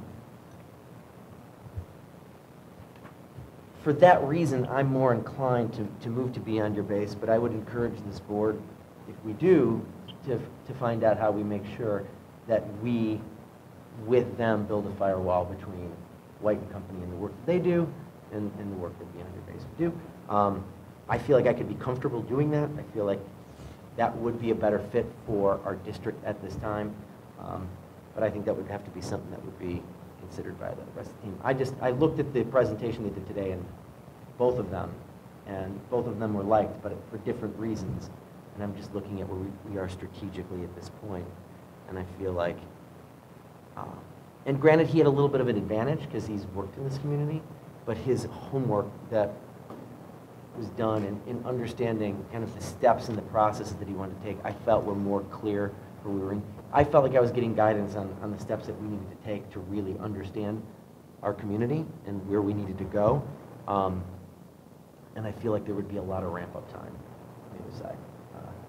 I thought he addressed also with having Marcia and, what's the other gentleman's name, I forgot, here to talk about that a lot of this is outsourced to their Jim, their polls and the other stuff. It's not just his team, it's the other, because those are outside outfits, but part of his toolkit. Excellent point. Yeah, that I think that was one of those So moments they're for gonna me. go out and poll and do stuff, but it's not it's not Beyond Your Base doing it, it's the guy. Yeah, but who pays them? We do. We pay them, but we're paying them through paying the on your base, correct? Or do we, I'm just asking, I don't know. You know what I mean? I believe, yes. I believe we pay four installments of total dollars. Well, actually, I'm not sure now, but I remember looking at the proposal. It is, it's him and his team, and then he puts his team together. This is a team that he's worked with for a significant amount of time, so, you know. Here's the way that I'm thinking about it. Is Beyond Your Base gonna push us to beyond the draft plan that's been established? Are they gonna push us to potential plan B or C or other, as ARC would? I think ARC would kind of push us to kind of find alternative solutions, whereas Beyond Our Base would kind of go in with closer to that 244 or 250. I get the exact opposite I think the read. exact opposite. They were the only proposal out of the four that came in that said, maybe we don't even talk about any of these plans, and you know, kind of like when Craig stood up at a meeting one time and said, well, we tear down all the schools and start over, or whatever, tear down the 2 middle schools, like big, mind-blowing ideas, like outside the box. Yeah, no, and I believe, you know, he definitely articulated that extremely well. I was trying to think of in terms of financial incentives for Lloyd's. See, he, on the other hand, I felt like said to us, that's not possible. Like, I feel like he was the one that said, you're gonna have to figure out something else. That's not gonna be a possibility here. And I think he also talked about working in communities where they said, all right, they started at 90, they went down to 62 or whatever, and then they got down to it's about building that. I think he has a goal of working back in this community again. So I'm not really necessarily the one thing I felt confident in, that he wasn't going to try to bulldoze his way through getting something done, because that's not something that I think any of us on this board want either, because I don't think that any of us want to live in this community where something was bulldozed through. I don't think any of us would be happy with that. So, I don't think any of us think that, I don't, and I think like personally, I don't think that he would try to do something just to like make White and Company a bunch of money and try to do something that the community doesn't want to make that happen. But I'm looking at it more from the perspective of like outside people who are going to be trying to undermine what we are going to try to accomplish with this, and they're going to use that as a way to do it. They're going to use this perception of this, like they're going to blow this up into maybe something that it is not, but they still do it, you know, like. They'll have lots of other reasons to blow it up. But so should we give them another one? I don't know. I mean, I'm just, you know, bringing it out there. It only is there until it gets to that point where there's an actual plan. Like what if it doesn't look like what we started off thinking it was going to be? Like the whole point is what he's talking about is like keeping true to the taxpayer and what they want. That was like a thing he hammered over and over again. Both of them kind of did, but sure, like. But well, there'll be some people who will want nothing. They'll say, we will not pay one more dime in taxes, no matter what. I don't care. I'm not paying $1. I've already heard them. We heard Exactly. them But that's what I'm saying. So if we like, know they're going to be there. Yep. What if this helps to amplify that voice and get more people on that bandwagon? I don't know. I mean, I'm just kind of playing devil's advocate, throwing it out there. I don't know. I mean, I don't personally think that's the case. I don't. But I can see that happening. Like, do we give another reason for people to vote no when maybe they wouldn't otherwise? I don't know. And I hear you, and it's why we're having this meeting here today, because I think we were all ready to go, you know, and then this happened, right? And so, and I appreciate that. I think where I'm at is, I guess I'm not trying to get to a vote of yes. I'm trying to actually get what is really wanted and needed by the community, and then most likely that's going to turn into us having to ask for something, right? But but ultimately, when I was looking at I felt that he had a little bit stronger approach, and his team had a little bit stronger approach to getting us that answer, no matter what that answer ended up looking like. I felt like he had a full arc picture for it, where the other team I felt like was coming in like we were doing a strategic plan. Let's be open-minded, let's get every new voice in, and all fantastic things. Like, I think they would be a wonderful team to work with. I just think they would have been fantastic on the other phase of the project. And maybe that's just because he had the advantage of working in this community, and he was able to kind of present the full spectrum a little bit better, but that's what engaged me on that part. I feel like if we do the first half of this correctly, that becomes a moot point, because we're not just steamrolling and going, oh, the effort is to get every dollar to White and Company. If we actually go through this first phase correctly, then that's not an argument. If they come back and they go, yeah, you just try to get $200 million out of people, Yeah. I think we definitely have that problem. But I'm staying open-minded, but that's where I'm weighted over. I would say after this meeting. I was just thinking in my head, like, aren't we essentially hiring, potentially, Paul to do exactly the opposite of what White and Company would want him to do if there was indeed something insidious going on between White and Beyond Your Base? We have a vision. It costs $250 million. He's already told us that's ludicrous. But his job is to help us pare that down to potentially the ridiculous. He said, that's ridiculous. Okay, Well, sorry. use his exact words. So, I concur, it was ridiculous, yeah. But his objective, his stated objective, and we're contracting with him to do, is to help us find the dollar amount that's going to be most palatable to our community. So he's helping us be fiscally responsible. So if anybody was going to make hay about the fact that he's trying to deliver the to his employers, I don't think there wouldn't be any evidence to support that. I mean, everything he's going to come to us is going to be, hey, I've spoken to your community about this. I believe you have 65% of the community who's going to support this. If you went with this package, you're only going to have 48 or 50.4% support or whatever. I'm definitely hearing what you're saying, Emily, and I'm concerned about perception and appearances, but I don't know if what we're asking him to do and what he's actually going to be doing is going to lend any credence to that. The part that lends credence to it is when you lead in your first task force group with the 6-8 middle school proposal. That's not his idea. That's our idea. I mean, That's an idea. It's not our idea, it's not the idea, it's an idea. And I think the pushback that Craig gives us, I think is perfectly on point, that what we're looking for is the best answer for the community versus seeding the community with an answer and then getting them to react to a binary yes or no. It lends credence to the challenge of not being creative in our plan A and plan B, but instead saying plan A is 180 and plan B is $75 million based on the facilities master plan that we have today. I don't think it's lending credence to we're asking them to go against what White and Company was tasked with. I think with They want to have passed the largest possible thing that we can get passed. And I think, honestly, my fear right now is we end up going to the community and we get shot back that nothing is passable because we haven't done the right level of diligence around coming up with creative proposals that really are palatable for the community.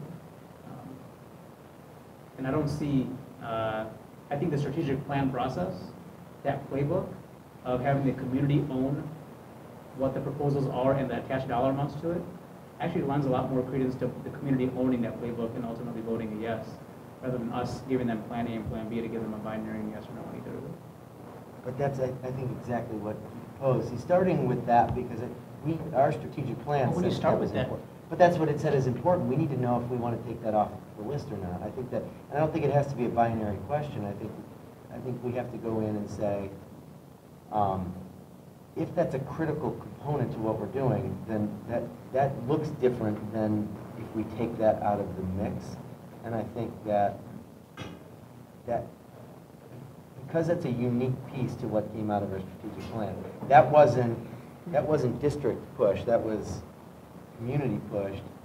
We can't I don't want to pretend like that part didn't happen, because that was community built, and I think we go back to the community and say, all right, this is where you were before, are we there, should we look at something different? And I think all options need to be on the table. I think that's a dialogue, and that's what I think what he talked about was building teams and stakeholders so that they create versus we create. I think both teams said that. I think there's I don't think we walk in, I don't want to recreate the work that we did, though. I don't think we start with a blank slate. I think we start with where we left off, personally. What else is there? Just from me not being there, and I think listening has given me a little bit of I don't think any of us are 100% on either one. So I don't know if we want to think about it and discuss more on the 16th or what we want to do. But from listening in and hearing everyone, no one is 100%. And so I'm not sure what, I don't feel like we need to be making a decision off of none of us being 100%. I mean, on one part, I feel like we're just rationalizing why it would be easier to go with Paul because of the background. But then, you know, if we want this to go 100%, then maybe it's better we go with someone who there's no gray areas. But again, I don't think any of us are, you know, very clear on, or 100% clear. I do worry though that putting the vote off longer is not. That is not. I feel like we need to. I think she's saying we marinate We need in it today. I don't know if and go over the next 2 weeks or the next week we talk amongst ourselves and figure this out. Well, we do. We have a workshop later this month. Before then? Why can't we vote on the 16th? We can. Well, she's saying we're still discussing on the 16th. I don't know. Are we allowed to discuss and vote in the same meeting? We can. Yeah, no, you could definitely have discussion and then an action item. Yeah. Okay. I mean, I started this conversation in the same spot Steve did, and I'm not sure if you're still there, but I think we can't go wrong either way.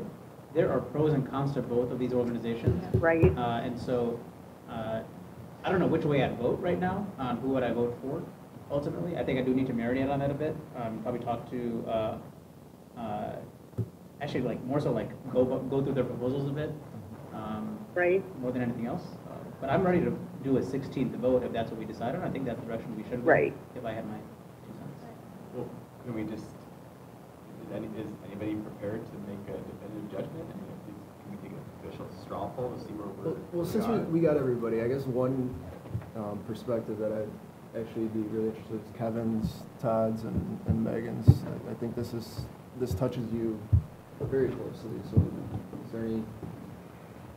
Well, the first comment I would make to all board members is you're at about the 4-hour mark for tonight. And, you know, I think you're wise not to rush into a decision. I think Jill's suggestion of letting it marinate a little bit and then rereading proposals is a very good one. I thought you saw two similar but different proposals tonight. Both, I think we could be very successful. Why would I say that? Because I know all of our neighboring school districts that have worked with both of these people and have been very successful. It's very hard to argue against Paul Hanley in District 99, and I think because he was successful in 99, you might have some of those ethical considerations mitigated because this town knows Paul and he's worked with District 99. I also think with Unicom ARC, you've got successful track records just about every district that touches District 58, Lisle 202, District 203 in Naperville, Wheaton 200. I mean, you saw the list, Glen Ellen 89. But I think you have two very different points of emphasis on both parties here. I think with Unicom, you're looking at really taking that draft master facility plan and putting that thing through the ringer and really emphasizing the community engagement piece around that. And so I think with Paul, you're really starting with that draft master facility plan and really putting the emphasis behind the scientific approach toward the second part. Not that they don't emphasize the community engagement piece, but I think their strength lies in getting that ball across the goal line, if that makes sense, where I think Unicom's really is more at the front end, but both I think can do very well. I think with Paul's presentation tonight, I would like to hear more about what community engagement looks like. I think we know that a little bit though because of his work with 99, and I think on the flip side with ARC, hearing what that scientific process looks like besides just at step 99 out of 100, and we've got people who do that, I would have liked to have heard a little bit more. As the superintendent, and Todd and I have had many conversations from a business perspective. Megan and I haven't had as many detailed conversations, but we can certainly have that and report back next week. I'm comfortable with either group. I think no matter what, it's going to be a lot of work from the board and the administrative team putting this together. But we do need outside help. But from an administrative perspective, I know both models are successful. I've seen both models be successful, and I think I can work with either one. It's where are you at as members of the Board of Education, because this is one thing that I think we all need to rally behind and all be on the same page in order for it to be successful. I do think you got a lot of information tonight to kind of reflect on. What I would ask the board to do is really reflect on that community engagement piece, that qualitative piece that everyone's talking about, and then that quantitative piece, that scientific piece at the second piece. And which company do you think would better serve us to get through that? I do applaud the board's transparency, though, with all of this. Whenever you have questions like this, I think you're doing the exact right thing. You're putting it all out there. You're discussing it. And I do think when people come back, if they do come back and you do choose Paul's firm over Unicom, you do have a pretty strong argument to say, wait a second, we've discussed this. We've been very transparent about that process. That being said, you may choose not to go down that road because it's just not worth it in your eyes. But I do think you have a strong leg to stand on. So I don't know if that directly answered your question, Steve, but I think as an administrative team, we are prepared to work with either group, and I think we can be successful with either group.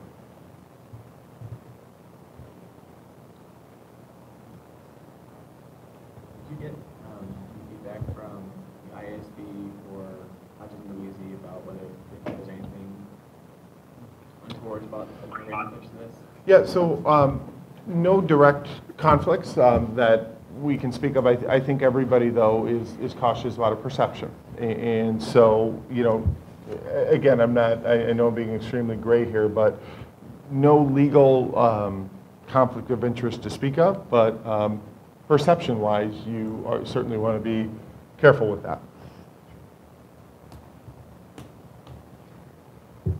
Well, ultimately, I think then, feel free to reach out to me or Dr. Russell over the next few days if there's feedback we need to get, or if we even need to reach back out to any of the parties to get additional information. But we'll make sure that this is on the October 16th agenda with both. We have some discussion time with both contracts available to us so that we can make a final decision on that day. Hopefully we can come to some consensus on that day. If for some reason we can't, we do have a workshop later on this. Yes, you have a workshop on I'm looking at the calendar right now, on October 28th. So if you still have 2 more bites at the apple this month. But I think as both people suggested today, my recommendation would be to make a decision on October 16th so we can get the ball rolling with this. That being said, though, I also want to say something that Darren said. Don't rush into a decision that you can't all get behind, because this is very important that, you know, the community sees all of us walking in the same direction. I think that's very important if the board's able to do that.